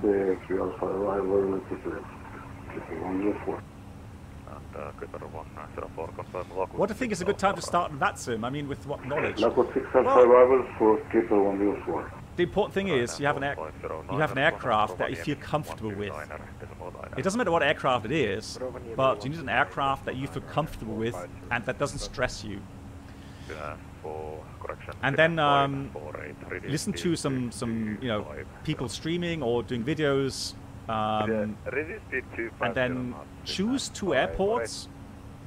Get to know with the local kind of procedures, arrival, departure procedures, and then get used to the normal communication stuff.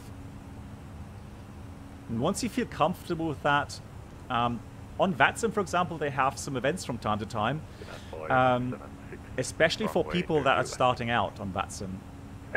So I would look for that. Yeah, and don't be discouraged. Everyone makes mistakes. Even I still make mistakes, right? I don't always copy the right clearance. I don't get things 100% correct. That's just the way it is. Don't be embarrassed. Happens to the best of us. But the thing is, what you'll find out is that the learning curve is very steep. But I would definitely take that step, because having ATC, and it doesn't matter if it's Pilot Edge or IVEO or VATSIM, the important thing is that you have that service and just feel that extra level of immersion. Contact radar 119.1, hyvä työt, Finnair 548.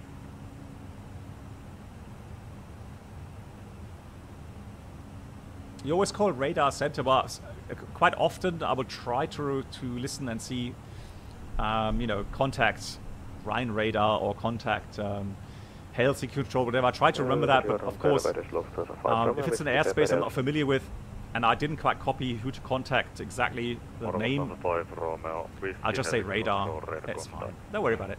These are little things. Lima 5 Alpha, to the left, Lufthansa 5 from the whiskey. And just confirm demand 4 off. If you want to fly the 747 again, would you ever fly the A350, A380? No.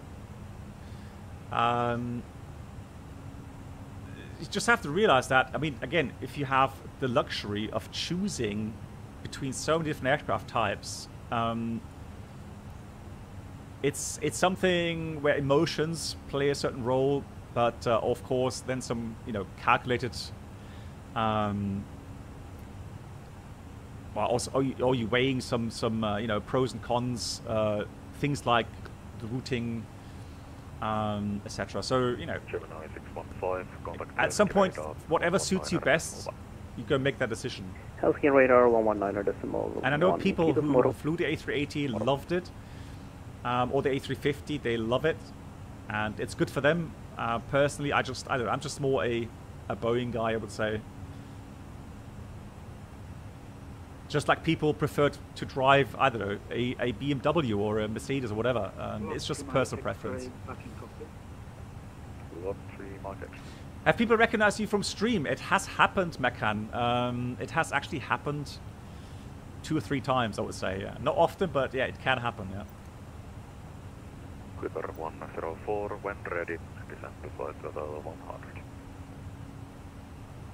When ready, down 100, Clipper 104. Well, Roy, it'll become more and more natural at some point, and you become less anxious about it.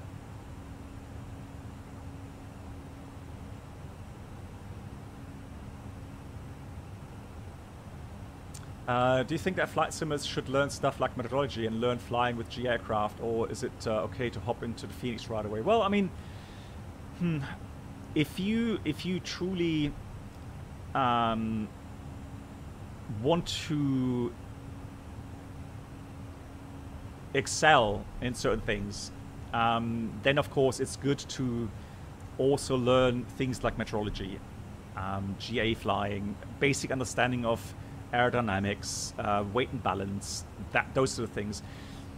The idea is that as you get in contact with these, you know, these systems and certain weather conditions, you will feel so much more accomplishment by understanding what's going on. It just makes everything more complete. But yes, it's up to you. You know, you're not forced to do so. But I think personally, if you have the time and if you know, don't mind reading some basic stuff about you know, topics like meteorology, then yeah, do so by all means. I mean,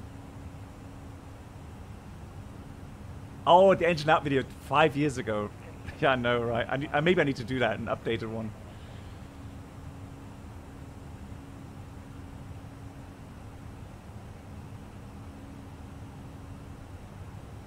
Yeah, Helsinki Control, correct. And Alpha, hey, how you doing?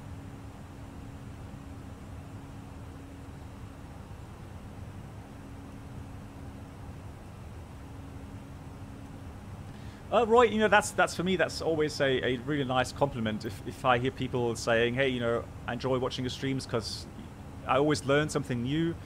That's exactly, you know, why I'm doing this. Or if I make instructional videos.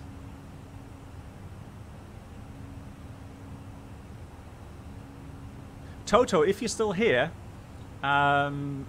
if you want, next week, we could be doing a shared flight again in the Challenger. Would appreciate that very much.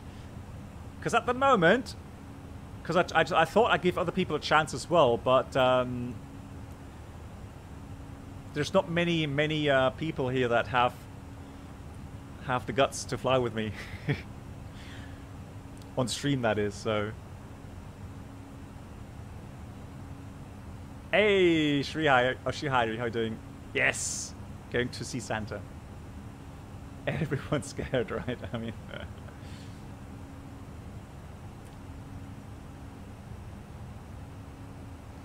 Can you explain what is RNP? Required Navigational Precision. So the beginning was area navigation, so RNAV.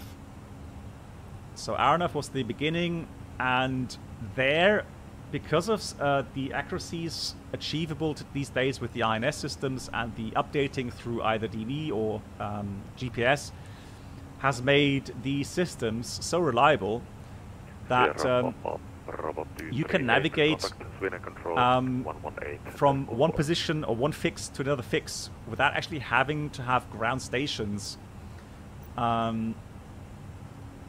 So RMP, so it's a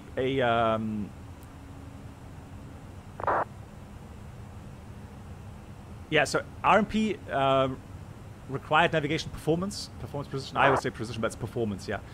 So it's a follow-up of the RNAV, and simply speaking, RMP is a standard where you have certain rules and regulations and certain systems need to be in place in order to fly RMP or be RMP approved.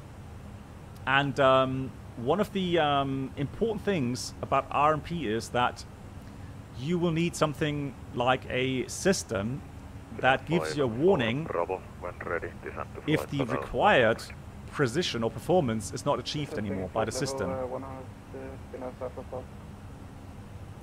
So let's say you're doing an approach, an RMP approach, and it has 0.3 nautical miles as a required performance or precision requirement, and your estimated accuracy goes above that, you will get a system warning. Here, for example, you will get nav accuracy downgrade. And then you have some approaches these days that have a clear requirement to have GPS updating, for example.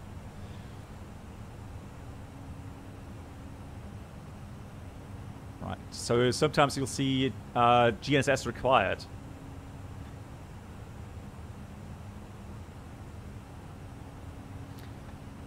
I can show you, for example, for the Airbus or A320.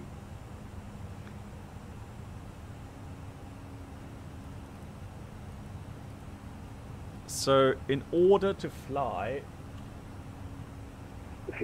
correction. I think your radar today is in error 8 Papa 3 passing that, Kilo 110 climbing to 280 with a direct to Netix. Grading 8 Papa X-ray, Helsinki control, radar contact, climb to flight level 380, expect runway 03. So I've showed you this, so you've got some minimum requirements to start an RMP approach, right? 1 FMS, 1 GPS, 2 IR units, 1 MCDU, 1 flight director, and 1 prime flight display on the pilot flying side. 2 nav displays and 2 flight control unit channels. And the last time we actually failed, well, at the end we failed both flight control unit channels. So the autopilot panel became completely useless, and so we couldn't fly an RMP approach.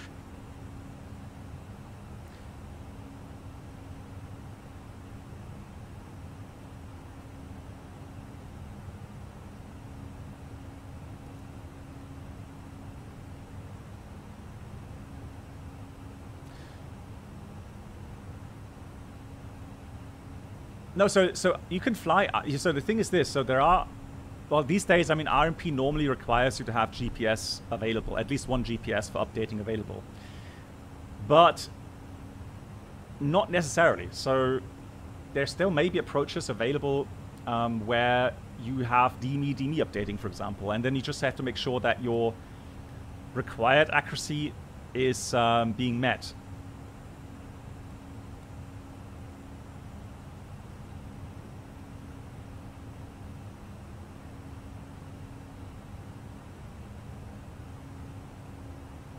What learning resources would you recommend for learning about procedures? What procedures? I mean, flying procedures. There's so many possibilities.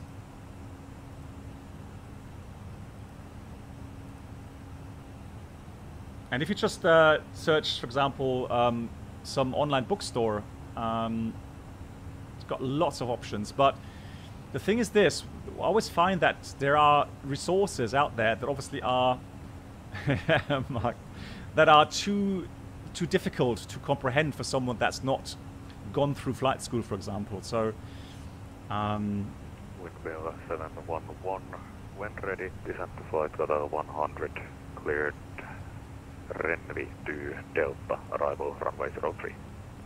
Cleared the Renvi to Delta, arrival runway 03, and ready descent level 100, windmill 711.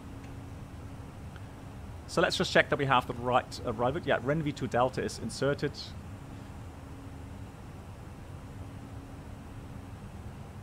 General knowledge should improve your knowledge when flying in the sim. 117, when ready, descent to flight level 100.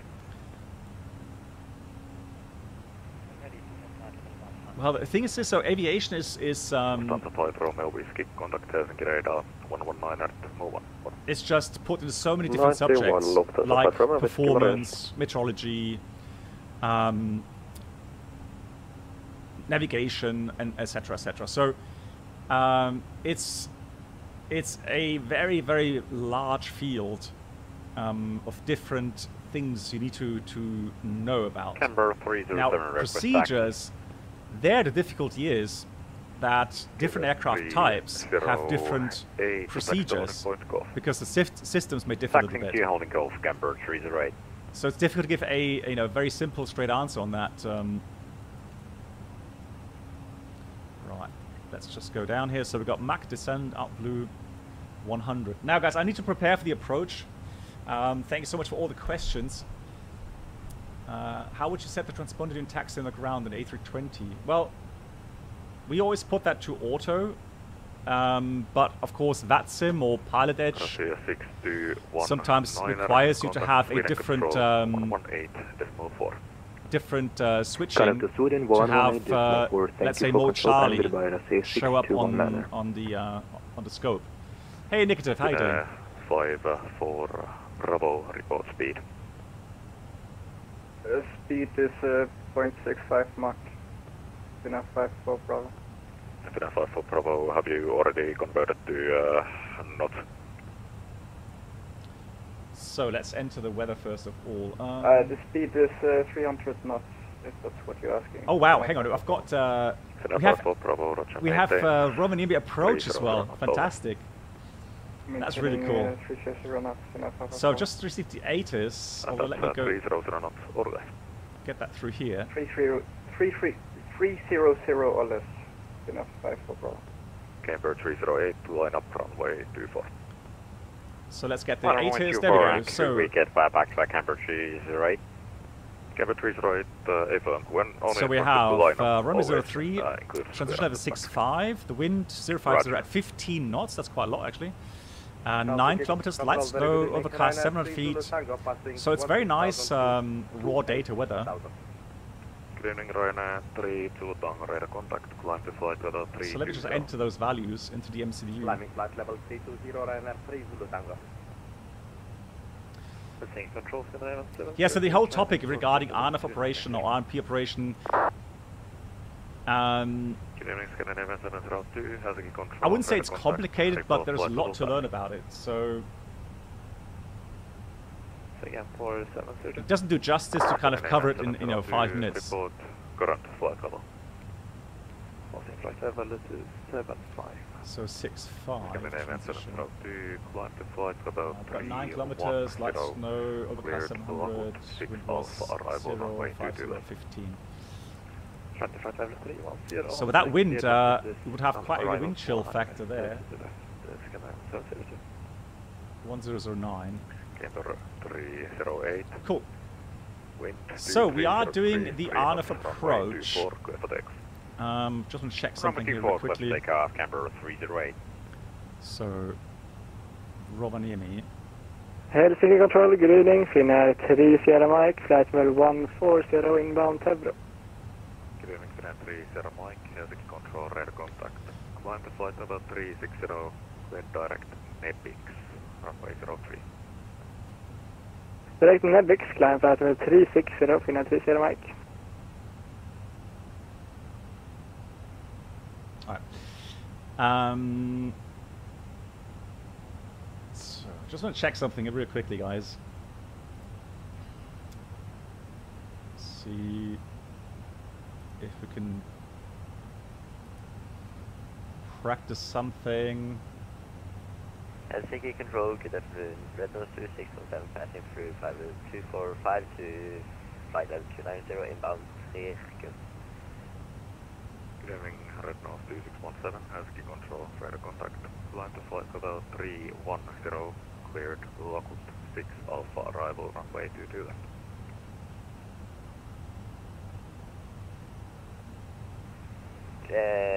Climb flight level 310 and cleared Lockwood 6 Alpha, arrival runway 22, red nose 2617.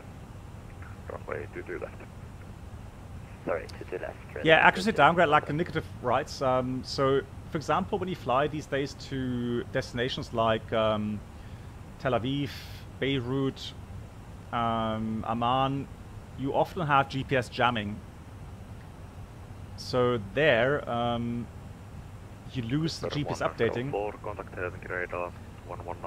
And then if you don't have, you know, very good quality DME updating, then you can actually have a accuracy downgrade. Yeah. Passing 3000, camber 308.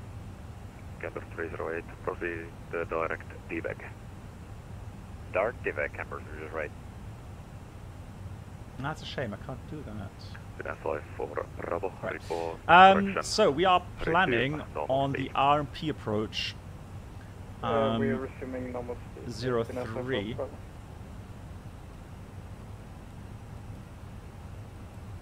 And I have a feeling we're going to be a bit high here because it looks like there's a holding pattern inserted there. And I was talking too much, not really checking the routing.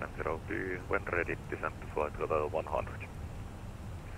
84 miles. So that's the one of the biggest problems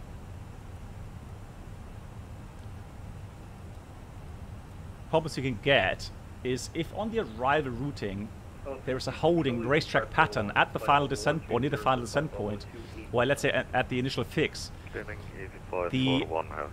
FMS in the Airbus 320 will actually calculate with one pattern before doing the approach. So that's why it's always advisable to get the runway into the data here, into the progress page, so that you get a direct straight channel experience. Could new subscribers please make their way to the first class cabin, where complimentary drinks, snacks and premium flight infotainment will be served. Thank you. Thank you so much to Solid LP. Thank you for becoming a member on the channel. Thank you for the new subscription. Welcome. Do you know if you can do with GSX putting me at an angle? Florian, well, you can pre-plan and save that, so kind of a custom pushback. Now, I've had issues with pushback. We all know that, but that was just me. So what you can do is take the holding out. Wind uplink exists. What? Excuse me? Right, let's... Huh? That's an error.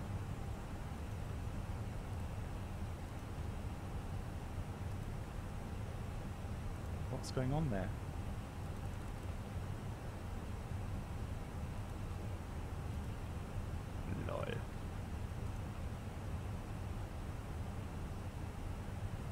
User error. That is a bit weird. That is really strange. Right, I'm going to try to clear that out. No, I can't clear that out. Why?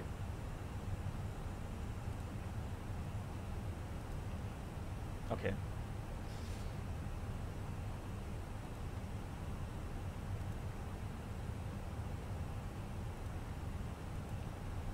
Ah, okay. I didn't click insert. That's why. Ah, okay. That's the thing. Speedbird 126 heavy, level of flight level there we go. Good evening, Speedbird 126 heavy, Helsinki control, radar contact, climb to flight level 330, cleared, Lockwood 6 Alpha arrival. So windy. Climb flight level 330 and cleared, Lockwood 6 Alpha, runway to the left, Speedbird 126. Lot 3 Mike X-ray leading. So Renvi to Delta takes us directly to Ropov. Switching to Unicom for Lot 3 Mike X-ray. Thank you and have a good night. Good night.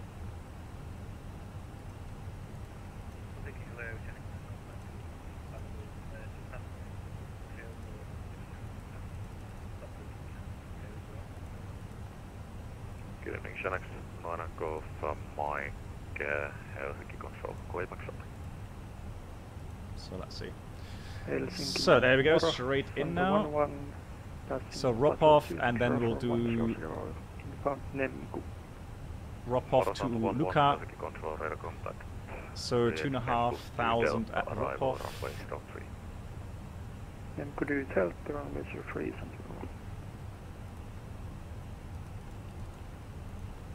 Just going to put that in there. Now the important thing is that you're not allowed to change anything from the final descent point, which is Unuka. So 2,400 is mandatory, the same for the 3 degrees. Helsinki radar, good evening, Eurowings 1 Delta Juliet. So 2,400, 3 degrees, distance 5 miles. 115, climbing 360 direct. Correct, 5 miles. So that's all correctly programmed. And the missed approach goes Romeo Oscar 364, and then to Vikip 2,500. Good evening, Eurowings 1 Delta Juliet. All correctly programmed, so that's fine. Radar contact. Finnair 54 Bravo, contact Helsinki radar 119.1. Contact 119.1, good night. Yeah, so it's just a tad high still, 56 miles. Yeah. Wind from the right. Yeah, we're slowly coming into path there, that's fine. Weather is marginal. Runway, let's say it's wet at least. Autoland, no threats. Weather, we'll do a non-precision approach. Transition level was 6.5. And the minimums. So we're going to use LNAV, VNAV. We're not allowed to do LPV here in the A320, so it's minimum 920, which is fairly low. That's 280 feet height.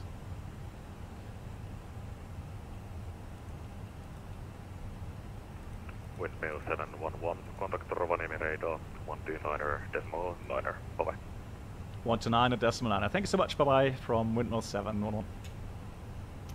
It's going to be busy. Oh, Nikitiv, are you going to be controlling on the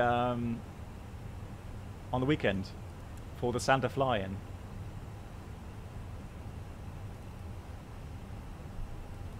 Rovaniemi approach. Good evening from Windmill 711. We're passing 177, descending level 100. Information Delta. Windmill 711, Rovaniemi radar contact. Descend 5,000 feet. QNH 1010. Descending 5,000 feet, QNH 1010, Windmill 711. Leader 9 X-ray Golf, leaving my airspace, contact Helsinki Control 121.3, correct. Helsinki Control 121.3, Leader 9 X-ray Golf, bye-bye, thank you.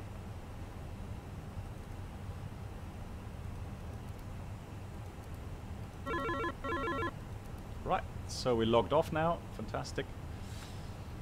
That is supposed to be 640.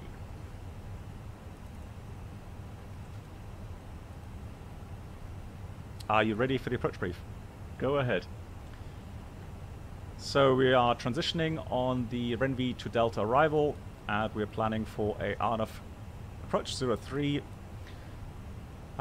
Sector is 2,400 feet. The final altitude is 2,400, minimum is 920 feet. Missed approach straight ahead until Romeo Oscar 364, then left to Vikip, climbing 2,500 feet. We'll stop on the problem. Unfortunately not, family's coming. Okay, no worries. Yeah, I'm also visiting my family, so in Switzerland. So, yeah, I can't join either, which is kind of a shame. 60 tons. We'll do a flat 4. After automatic medium. Behind the Finnair A320, landing at runway 03. Line up and wait runway 03. And after landing Finnair A320. So we need about 1700 meters with automatic medium. And vacating. Hey P-Bask, nice to see you. Yes, I'm doing well. How are you doing? So we're vacating probably via Foxtrot, I think it is up there. Oh, sorry, Delta. So Delta right off, Tango back to the apron. Maybe we'll be able to do Charlie, but that's probably pushing it a bit, but we'll see. So automatic medium. Wind 711, flight direct, rope off, and speed 250 knots or greater. Direct to rope off and speed 250 or greater, windmill 711. Right, there we go.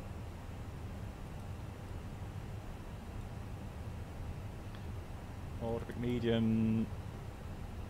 Yeah, so we'll do that with final approach mode.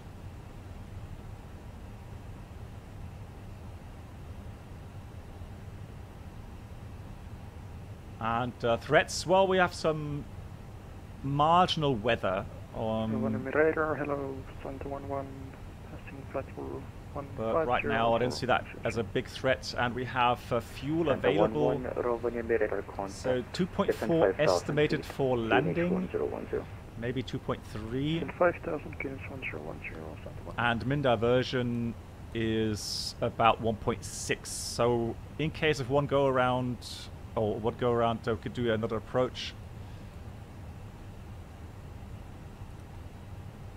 And Santa 11, speed 230 knots. Speed 230, Santa 11. Any questions? No questions. There we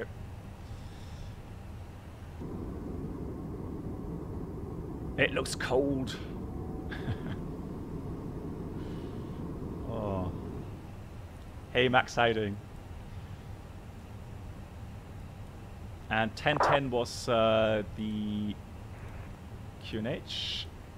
1010 Savia 122, wind 060 degrees 13 knots, runway 03, clear to takeoff. Clear for takeoff, runway 03, Transavia button. Wind 711, descend 2,500 feet after drop-off, cleared RMP approach runway 03. Descend 2,500 feet and after drop-off cleared the RMP 03, wind was 711. Why the beacon lights are lighting separately? That's just the way they are wired. Two independent circuits. Approach checklist. Barrow ref. QNH 1010 set. 1010 set. Seatbelts. On. Minimum. Barrow 920 feet set. Set and checked. Auto brake. Medium set. Set and checked. Engine mode selector. Normal. Approach checklist completed. Landing visibility was good. Now wind shear, light snow was fun again. Fantastic. That's a cool thing. So, we're going to go according to procedure. So ROP off 2,500, and after that we'll descend 2,400. Again, it's very important that we start the approach at the indicated charted altitude. And we would not change that altitude. So we would not temperature correct that. If we do that in final approach. So that means we look at the minimum temperature that we're allowed to fly the approach. And it says there, VNAV is not authorized below -20 degrees. So we have -5 today, so we can do LNAV, VNAV, hence final approach mode. If we were outside of that limit, we could only do the LNAV minimum, And we would have to cold temperature correct the altitudes. Engine anti-air is on. Henrik, sorry, what was your question?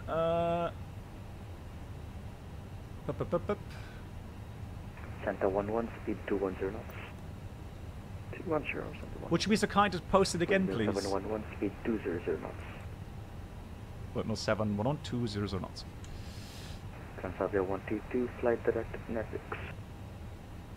So we're going to go vertical speed here. Slow down.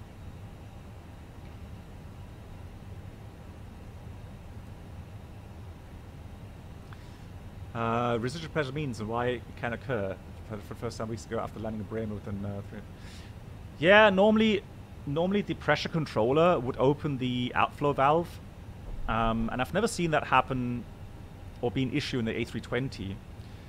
But yeah, it can happen if the outflow valve is malfunctioning. Flaps 1. Speed checked.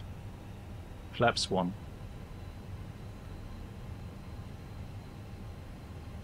And then you have to manually open the outflow valve to get rid of that residual pressure.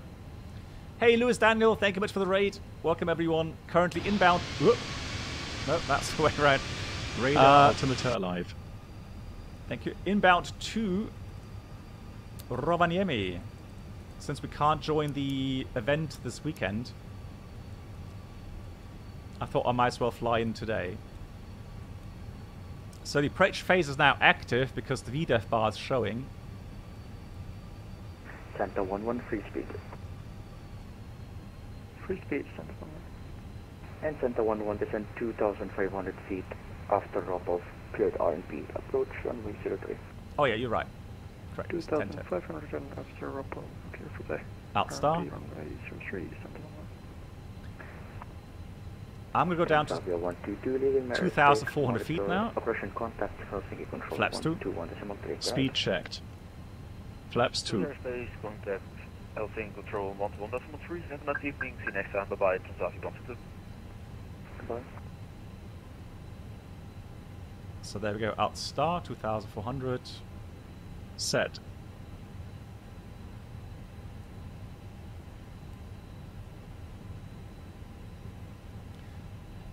So we're inbound. Speed 180 knots or greater until 6 DME.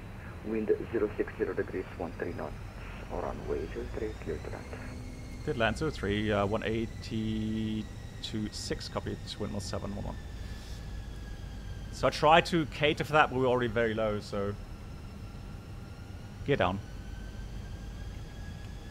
Gear down. Cabin so crew, be seated for inbound to landing. the final approach mode. So inbound to the final approach fixed, so now we can go final approach.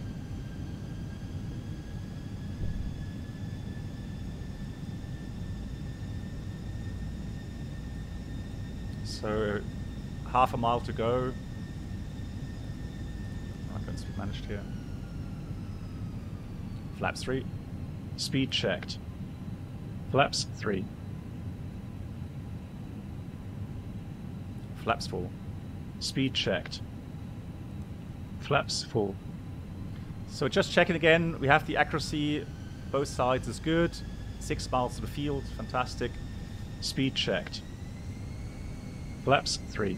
No, flaps full. Flaps full. Speed checked. Flaps full. Oh, that co-pilot. So we should be descending now. Missed approach is set. And we've got some altitudes to cross-check. So 4 miles, 1960. We've already been cleared to land. Wind is 33 knots from the right. That's a lot. Sounds awful look like me, yeah. Weird, isn't it? So 4 miles to 1960. Don't know why that's happening. So missed approach 2,500 is set. And then 3 miles, 1640. Bang on. Looking good. I expect the runway to be somewhere slightly left. Landing checklist. ECAM memo. Landing, no blue. Landing checklist completed. It's all set, fantastic. Engine anti-ice is on. So 3 miles, 1640. Right on the money. Don't see the runway just yet.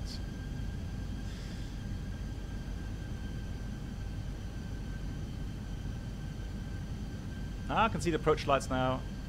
So let's go manual thrust. And then 2 miles, we'll check 1,000. again. It's checked at 1322 miles. That looks good. 1,000. Manual flight. 1,000 is checked. Yeah, I can see the power piece now. 3 red, 1 white. Just correct that.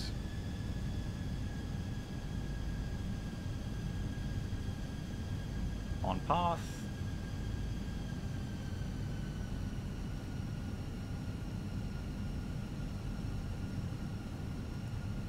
So once we get to the minimums, we expect the, or the missed approach point, I should say, we expect the 100 above. 100 above. In sight. 500. The flight rate to go into vertical speed, heading minimums. Continue. 300. 200. Looks shallow to me for 100. some reason. Getting a little bit low. 50. 40. 30. 20. Retard. Retard. Lol.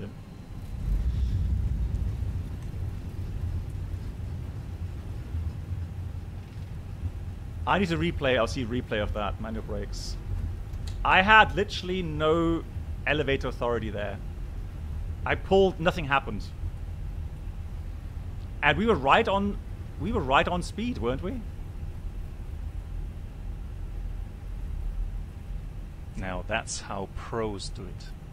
It's the icing bug. Have not heard about the icing bug.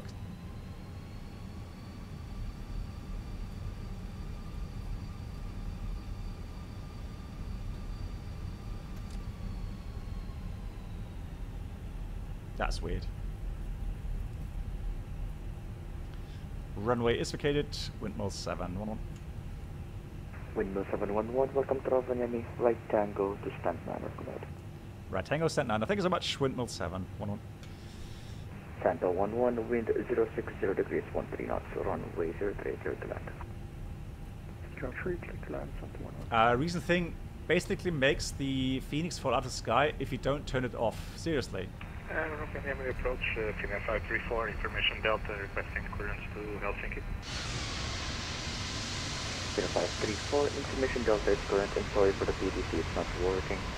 Clear to Helsinki, runway 03, VRN V3 Bravo departure. Climb flight level 350. Let me just check the position, number 9.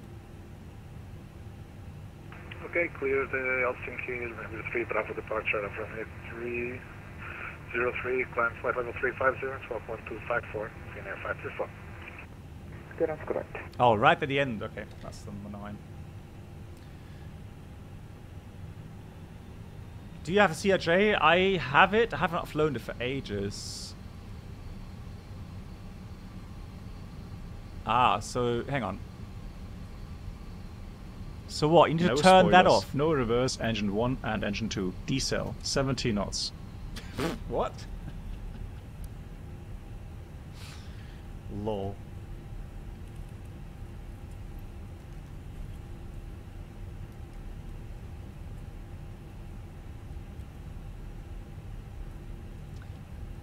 But that will come on next time as well, right? Or will that stay off now if I put that to 0?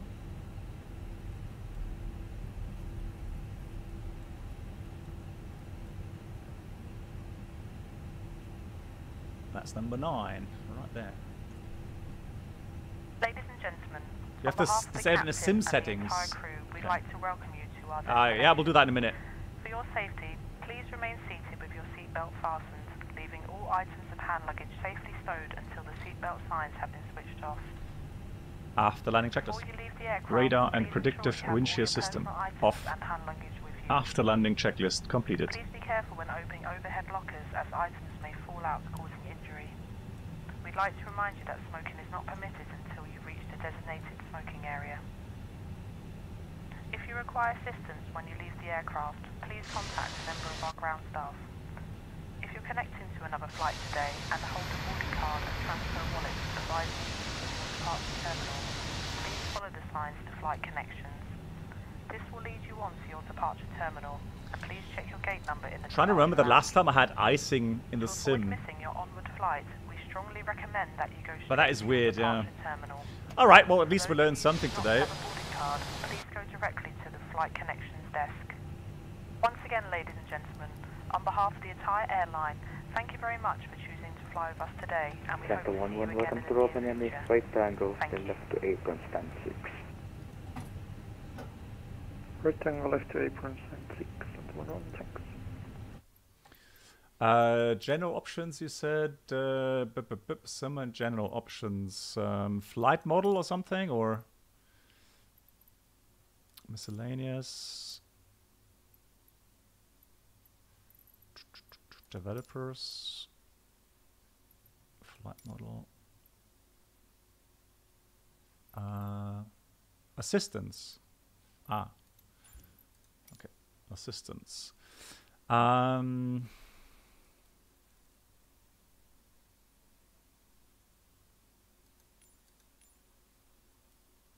Oh, icing effect. Ah, okay. There we go. Well, all right, guys. There you know. Now you know if you have the same issue like I just had, that the aircraft doesn't respond in the elevator. That's the problem. All right, clear that.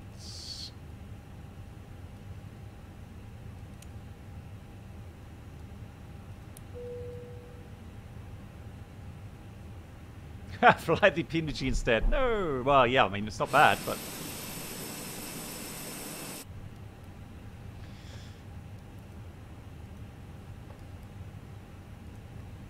And there you have it. All right. So, I'm just wondering now if you.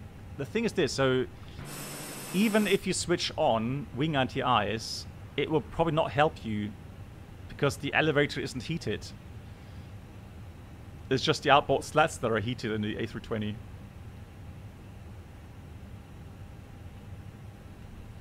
Parking checklist. Parking brake or chocks. Parking brake set. 0524, push back and start up to face southwest. Set. Engines. Off. Wing lights. Off. Fuel pumps. Off. Parking checklist completed. Thank you. Right, let's have a look at the scenery. So this is a new one. So I just got that. And they actually have the interior model as well. Very nice. Look at that. I was going to ask Nikotiv, have you been here? Sure you have been here, right?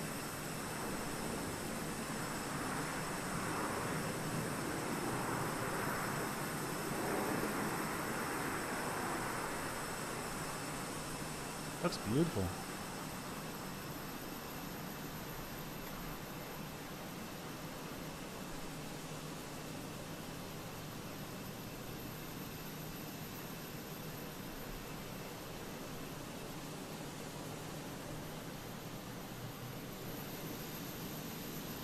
Lol, look at that.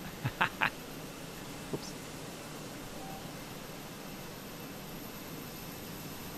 He even has a little bit of a Santa Claus there.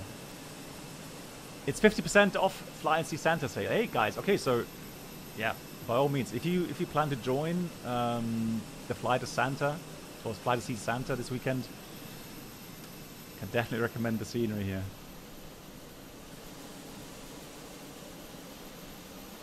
Can you see the smoke come out here, or the steam? Fantastic. Look at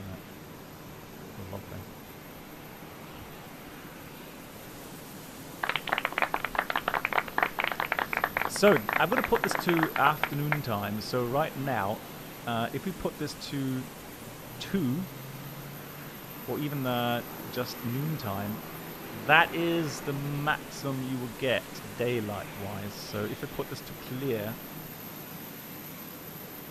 that is pretty much it.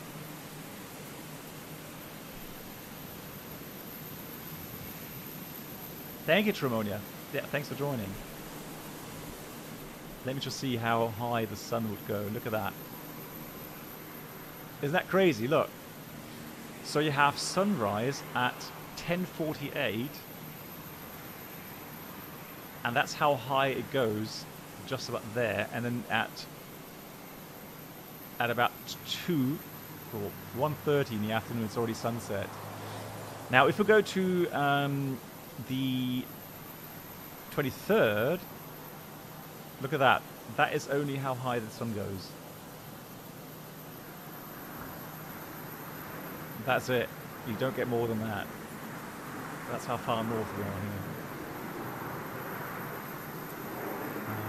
Where do you find out the runway condition braking action? Normally it's either given you by NOTAM, so you have what's called a SNOTAM. I'm not sure if we got that today, or you have that report on the ATIS. So it's either pilot report, estimated braking coefficient, or you have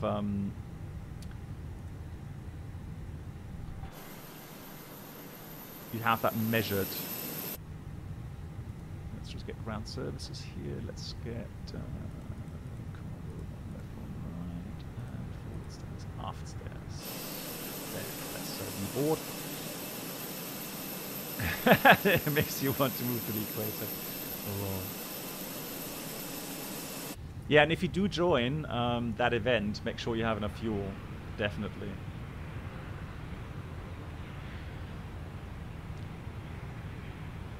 No, so if there's no report, there's no report. You would have to ask the tower if they have a break-in coefficient report. You cannot simply assume something's not reported that, you know, the runway is clear. No.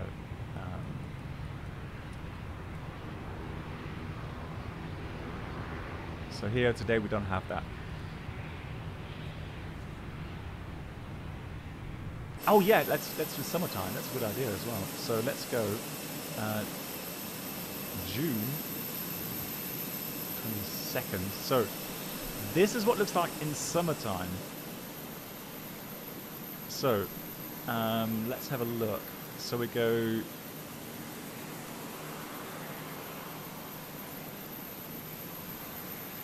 That's the darkest it gets in summertime. Isn't that crazy as well? Look at that. Brilliant. No. So so the thing is, in order for an aircraft to be able to fly LPV minimum approaches, is that the aircraft needs to be able to tune and display the channel, so the EGNOS channel.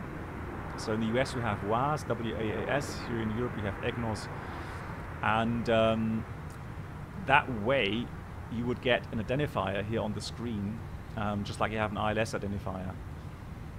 And so only then, when you have positively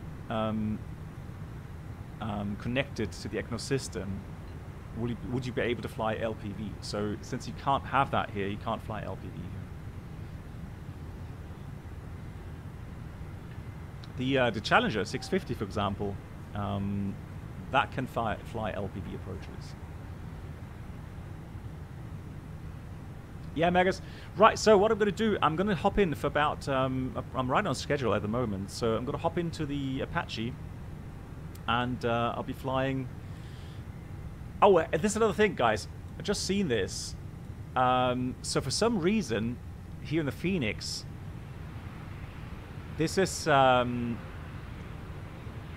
going to a grid heading info. But normally that would not go automatically. So normally you would have a button, a push button, to get a grid north reference.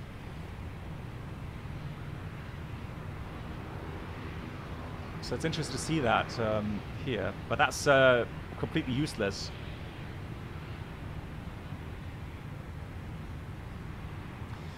No, I'm not going to go shared flight today, guys.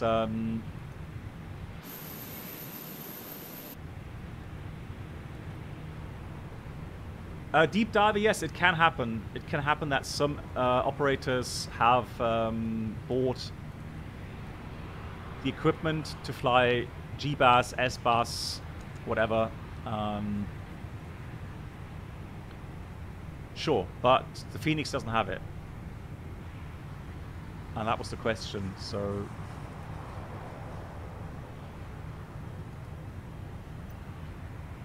Pretty sure that under sim settings it doesn't say anything about that either, does it?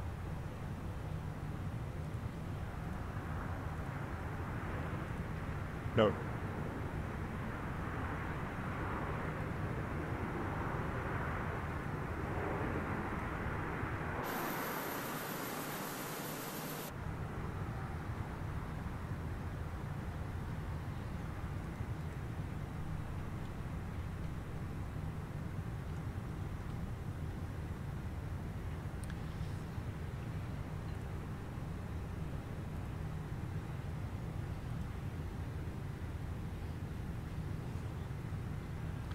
Grid north? No. So grid north does not necessarily mean it's true north. So grid north is a projection system depending on the map, or a reference system depending on the map projection.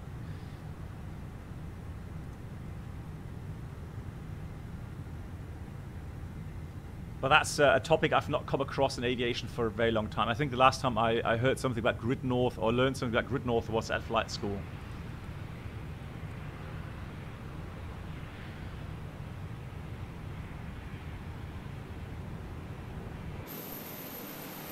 Right, big thank you to all the support again, as always. Thank you so much. And so the rest of the program for today is Apache, and then in about 1.5 hours we'll go and join the One Nation Out Norway tour in the Kodiak. If you want, you can join. We'll be on multiplayer. It's European West servers. And yeah, you can fly along, feel free. Beautiful, beautiful tour.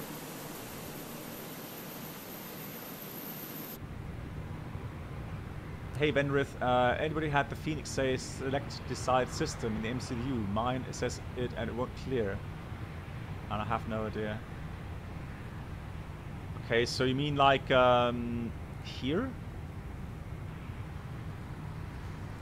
Have you tried, oh, there we go. So it doesn't clear for you. Try to, you know, that it had request. So it just said in the brackets request. Click on that first, and then click on the other menus. That should work.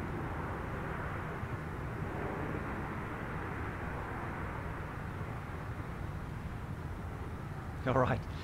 Big thank you again. Take care. And I'll be back streaming normally, I mean, normal flights again next week, Tuesday. So the 13th.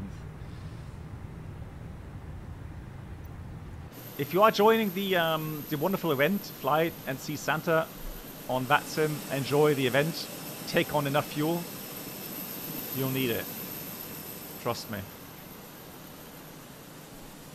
And then enjoy Rovaniemi. Right, guys. Thank you so much. See you soon. Good night. Hey, buddy. Greetings. 16-hour workday. Good God. Is it snowing in Berlin?